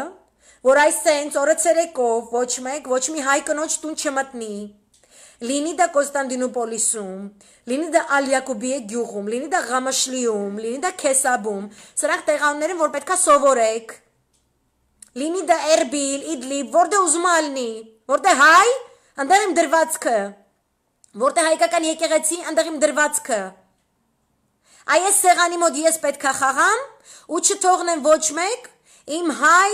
կնոջ մազին կպնի։ Ու թքել եմ ես Ստամբուլյան կոնվենցիայի վրա այ հենց այս պերսպեկտիվայից, որտեղ իմ առաջնային ազգի գոյատևման խնդիրը, որտեղից ես ունեմ այդ հենքը, որտեղից ես ժողովրդագրական, դեմոգրաֆիական խնդիրը կարող եմ լուծել, դա հենց այդ տարածաշրջանն է, որ դու առանց տեր կանգնելու, առանց քո դրվածքը, քո հավատքով, քո մշակույթով տարածելու, ինչի չի կատարվում քո ռազմավարական ներկայության, բացակայության պայմաններում, դու չես կարող ոչ մի դեմոգրաֆիական հարց լուծել, հենց որ ռզվայա պրամышленность, ինչպես որ սովետական ժամանակ մեծ այրերն են արել ու չգիտեմ ինչ, դու չես կարող դեմոգրաֆիական խնդիրներ լուծես։ Դու պետք է ունենաս գելի ախորժակ, ցավը տանեմ, դու պետք է Հայաստան ասելիս, ոչ թե չոքերը թուլանան ծնգին գնես Թուրքի դեմ,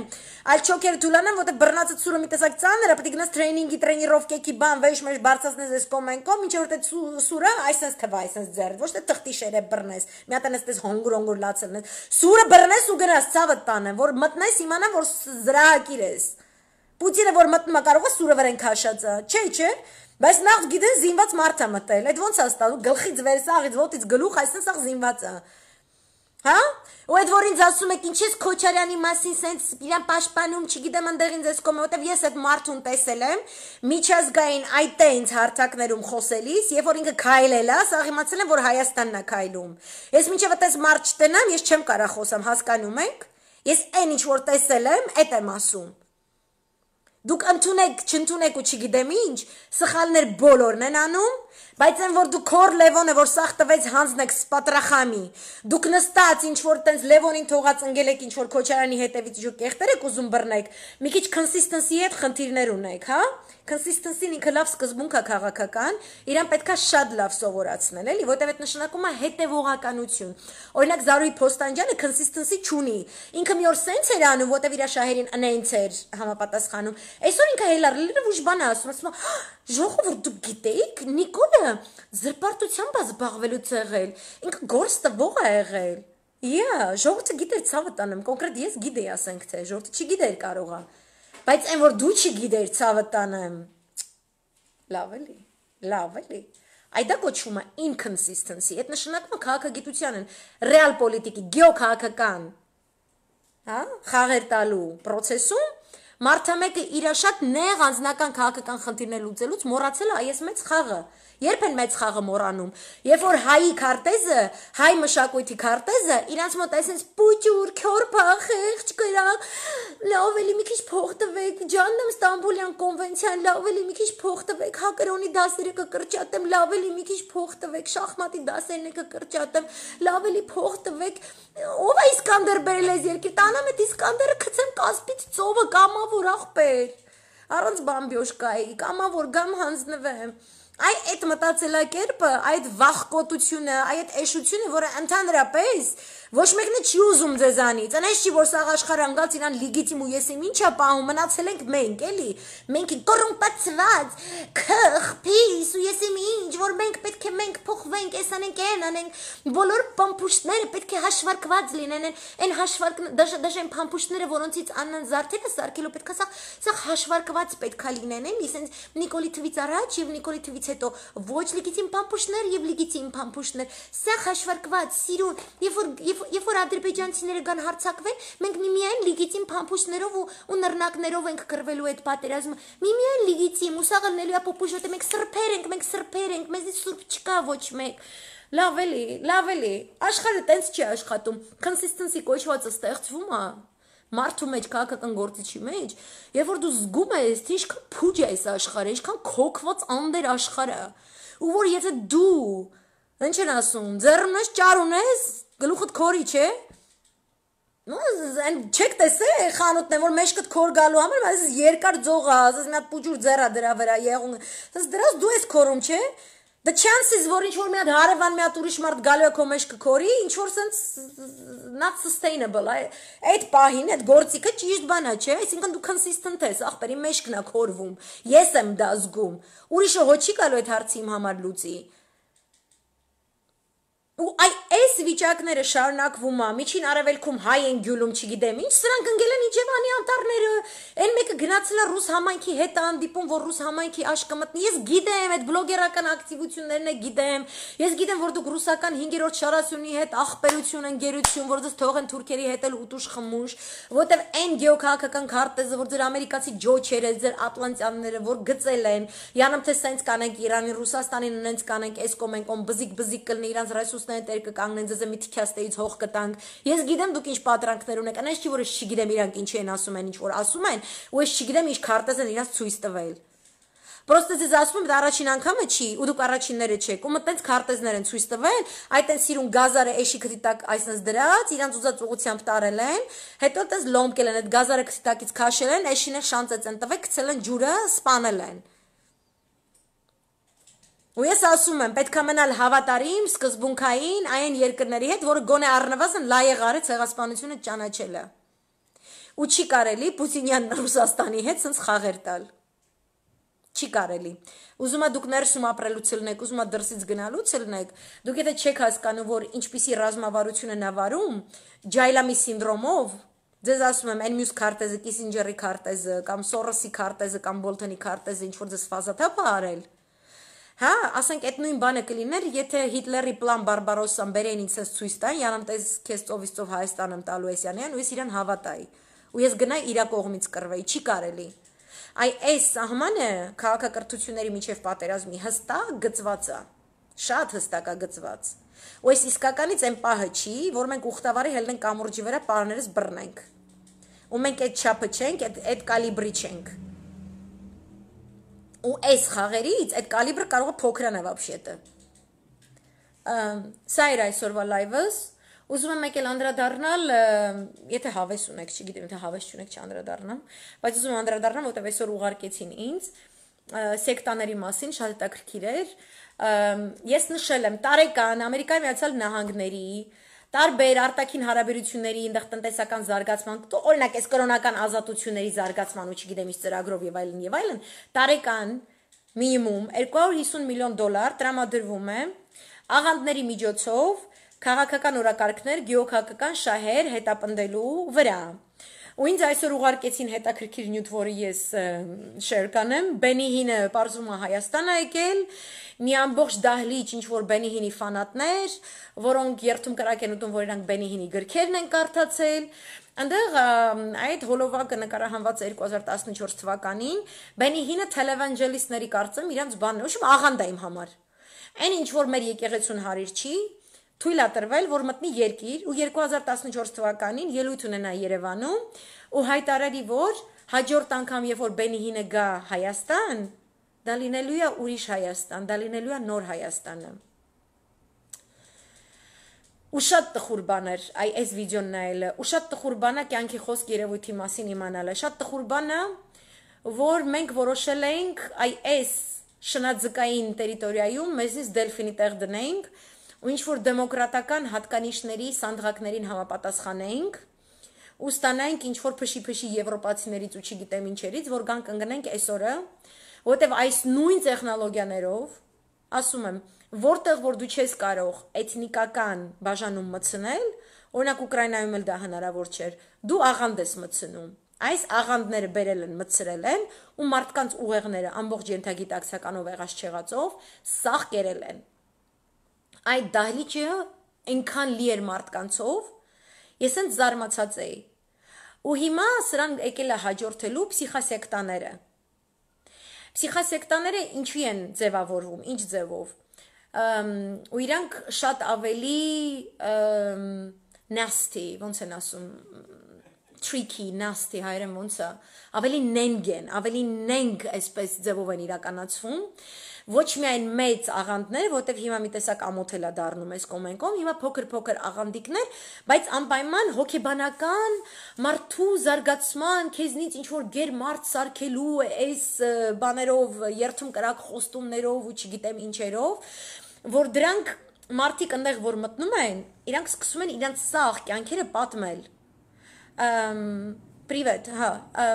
սկսում են իրանց ամբողջ կյանքը պատմել, իրանց ընտանիքի սոցիալական նրբությունները, երանգները, այս ամբողջ տվյալները այս աղանդների միջոցով գնում մտնում է ուղղակիորեն ամերիկյան հատուկ ծառայությունների ձեռքը,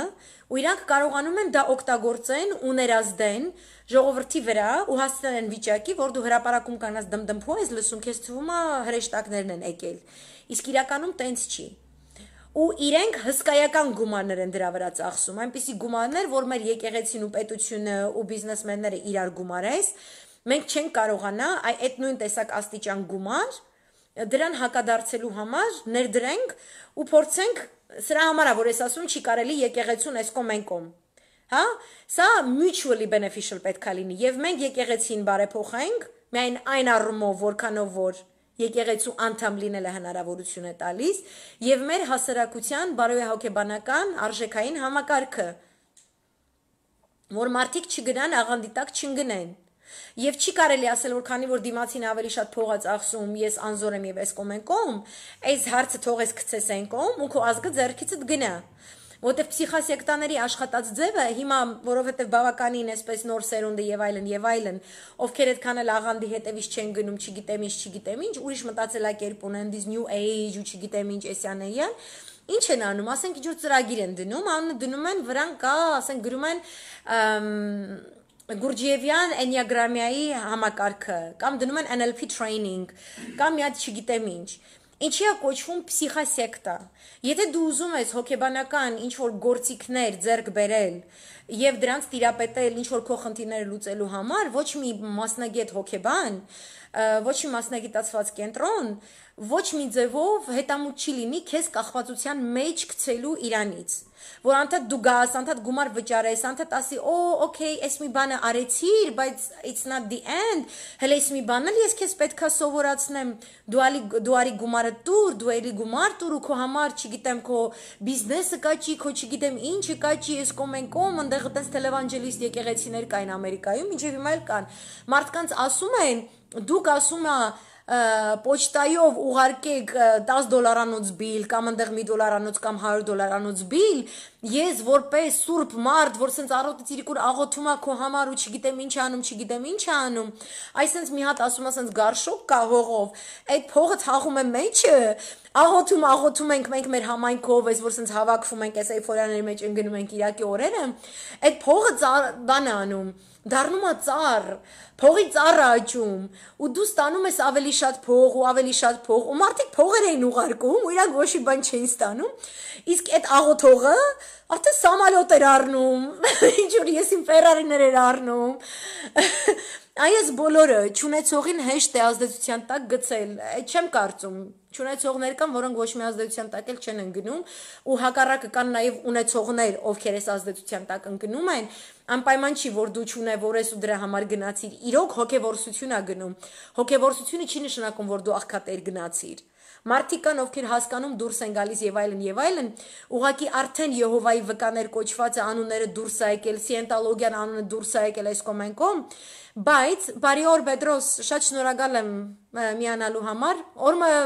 ցանկանաք նե միասին լայվնենք, ինչպես որ գուզեք որևէ լեզվով անգլերեն, հայերեն կամ արևմտահայերեն, I mean anything. Իրանք հիմա սկսում են այս NLP, ես ամբողջովին դեմ եմ NLP-ին, որովհետև հատկապես ինձ տարօրինակ է թվում, երբ որ Գուրջիև եւ NLP դնում են մեկ ծրագրի մեջ, որովհետև դա արևելք ու արևմուտքը։ Միանգամայն տարբեր մեկը մարդուն է ծրագրավորում, որպեսզի ինքը, ինչ ասեմ, ինդուկցիայից իբր թե դեդուկցիա գնա, հա, վերևից իրան ինչ որ սենց զսպաշապիկի մեջ է դնում, իրա ձևերն է փոխում, ինքը չի թողնում, որ մարդը ինքն իրան քննի, ինքն իր ոճի մեջ ինքն իրան գտնի, իսկ արևելյան ֆորմատը ինքը ֆորմատին դեմ է։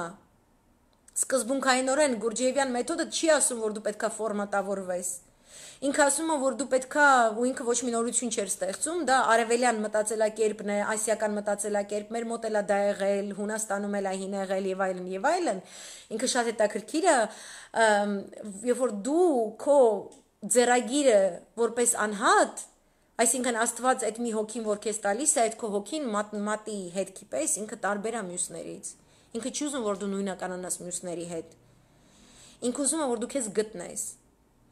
Փսիխասեկտան նրանով է տարբերվում, ինքը չի ուզում, որ դու քեզ գտնես, ինքը քեզ կորցնում է, բայց մարդը չի հասկանում դա,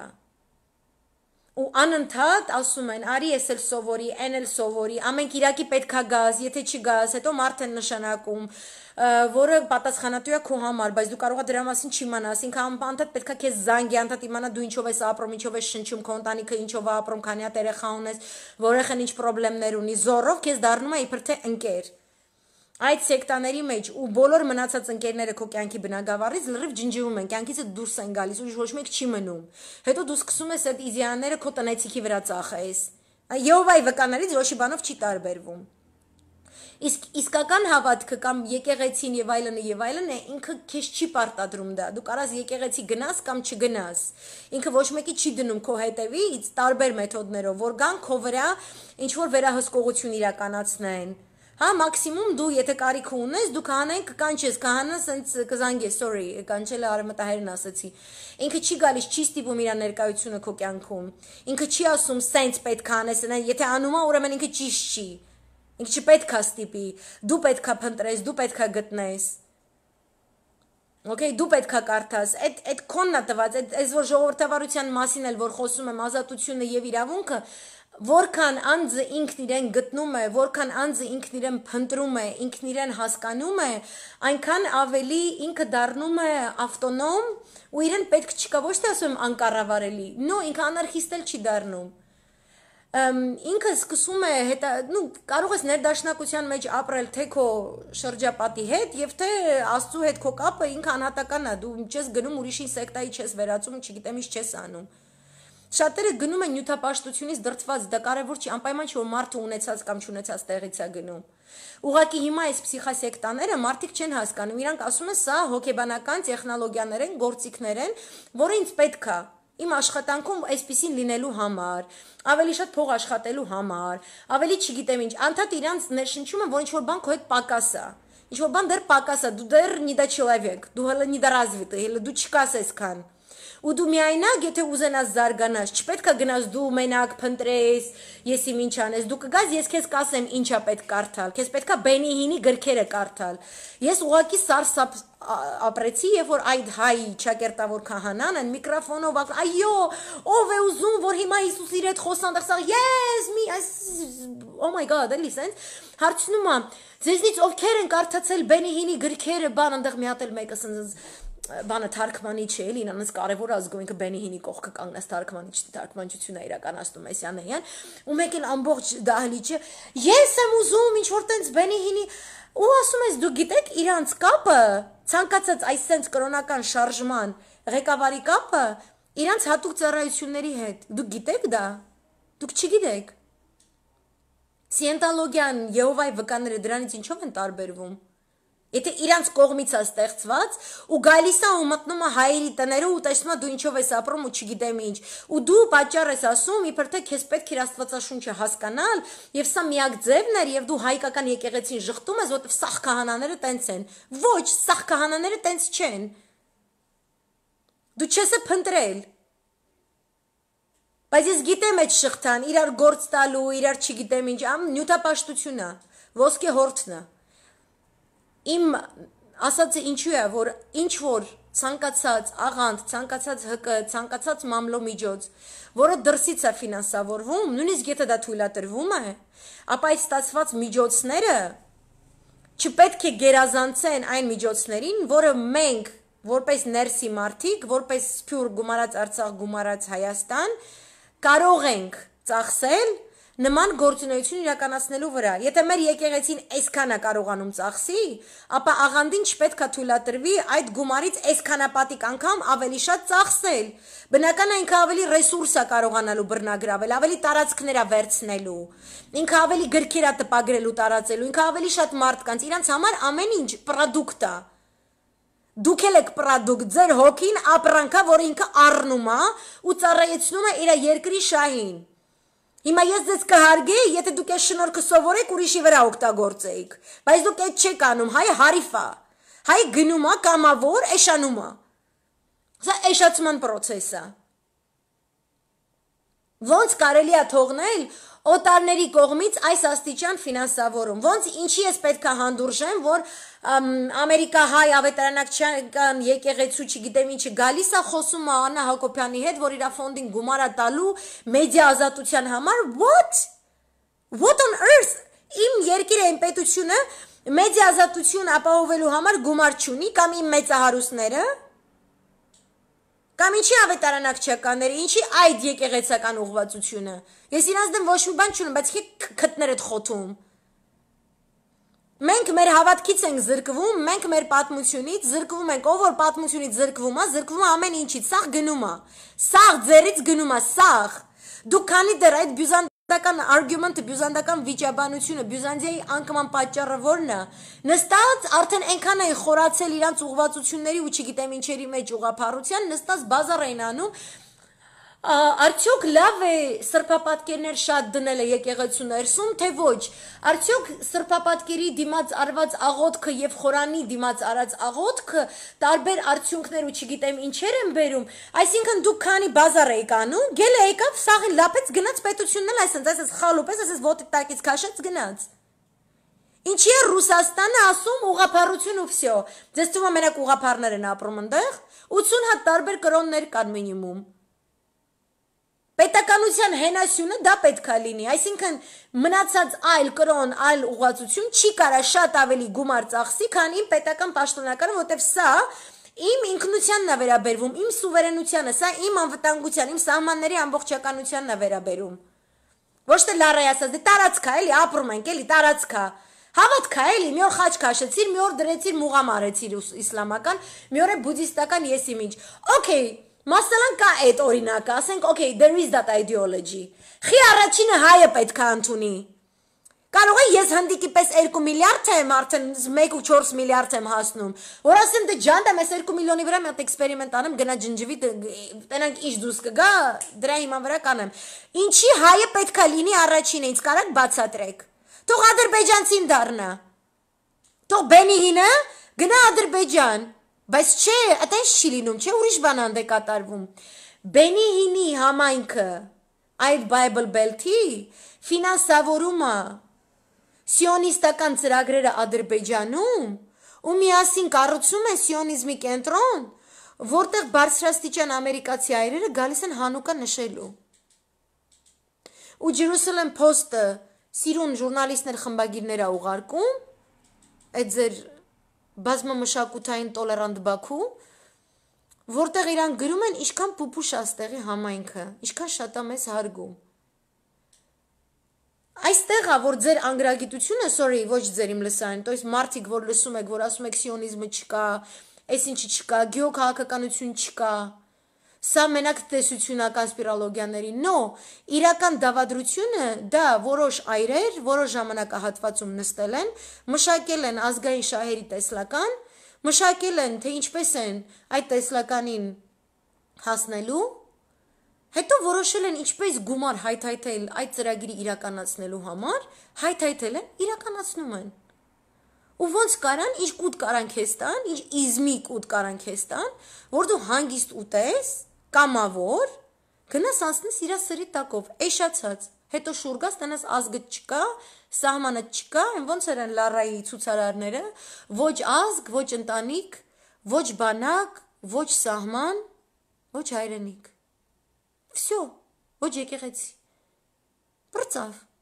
Ինքնասպանությունը համարում ենք արդյունավետորեն ավարտված։ Սա է կատարվում։ Սրա մասին էի ուզում խոսել, աղանդներից էին հարցրել, ես ուզում եմ, որ այս փսիխասեկտաներին եւս քշեն, ղացիստացիաների սիրուն օրենսդրություն ընդունեք, թե ինչպիսի կարգավիճակով, ինչպիսի գիտելիքների, դիպլոմների, չգիտեմ ինչերի տեր պետք է լինեն, այն անձինք, ովքեր գալիս են, այս գաղափարախոսությունը, այս տրեյնինգները ու չգիտեմ ինչերը քարոզելու, բոլոր տրեյնինգները դրսից, սաղ հատ-հատ պետքա ստուգել, սաղ հատ-հատ։ Նրանով Չինաստանը Չինաստան մնացել, Պարսկաստանը Պարսկաստան մնացել, Ռուսաստանը փորձում է Ռուսաստան մնալ։ Ոչ մեկի կտերը մի կերեք, ձեր կտերը եկեք մենք մեր կտերը աճացնենք, լավ էլ կտեր ունենք, այդ կտերով այնքան բթացնենք, այնքան կերցնենք, թուրքին էլ կերցնենք, ադրբեջանցուն էլ ասենք աղբեր եկել ենք, դու հայ ես, քեզ փոխում ենք, հավատափոխ ենք անում, դու պետքա քրիստոնյա դառնաս, այս կոմենկոմ, քոքված է պետք է լինել, քոքված, ջոգող, երգեք այս հարցերում, ոչ թե սենց այս վիճակները։ Այսօրվա լայվն էլ սենց էր, շնորհակալություն, եթե լսեցիք, եթե հետաքրքիր էր, գրեք, ինձ Իրանի թեման շատ-շատ է հետաքրքրում, որտեվ սենց նուտրոմ չուստվую, որ եթե այնտեղ մի հատ քամի փչեց, այդ քամու սկվազնյակից լիքը բաներ կարող է կատարվի մեր երկրում, որ ես չեմ ուզում, որ կատարվի, հեչ չեմ ուզում։ Այս 400-ի մասին էի ուզում խոսալ, օքեյ, ես էլ ասեմ ու գնամ, այս 400-ի մասով դեռ ոչ մի սանկցիաներ չեն ընդունվել, Չավուշօղլուն խոսում էր հեռախոսով այսօր Բոլթոնի հետ, որովհետև իրենք համ F-35-ն են ուզում, այդ ծրագրի մաս են ուզում կազմել, և միևնույն ժամանակ այս 400 են ուզում, այս 400-ից իրենք չէին կարող հրաժարվել, ես նշել եմ ինչի համար են իրենք ուզում այդ համակարգը, փակագծերը բացվեց, այս ամիս պարզվեց, որ մինչև այս 400 ուզելը թուրքերը համապատասխան խնդրանք ներկայացրել են Ամերիկային, Ամերիկայի Միացյալ Նահանգներին Patriot համակարգը ուզելու համար, Օբամայի վարչակազմը իրենց մերժել է, քանի որ իրենք ցանկացել են և դեռ հետամուտ են այնտեղ, հիշում եք, իրանց գարունները արաբական չգիտեմ ինչ, ընդեղ էլ էին ուզում անեին, որ Գյուլենին բերեն, դարձնեն ընդեղի ղեկավար, դա էին ուզում անեին, ու իրանք ասացին, եթե այդ պատրիոտը տան, իրանք չեն կարողանալու Էրդողանի վրա իշխեն։ Այ այդտեղից Ռուսաստանը վենա մտավ, հիմա Թուրքիային բռնել է այն մի տեղերից, հիմա տեսնենք ինչ կլինի, դեռ վերջացած չի։ Այսքանը, շատ շնորհակալ եմ ու մերսի, որ լավ բաներ եք գրում, ահլով զահլա, միշտ պատրաստ։ Լավ եղեք, լավ մնացեք, բարի երեկո եմ ձեզ մաղթում, հաջողություն։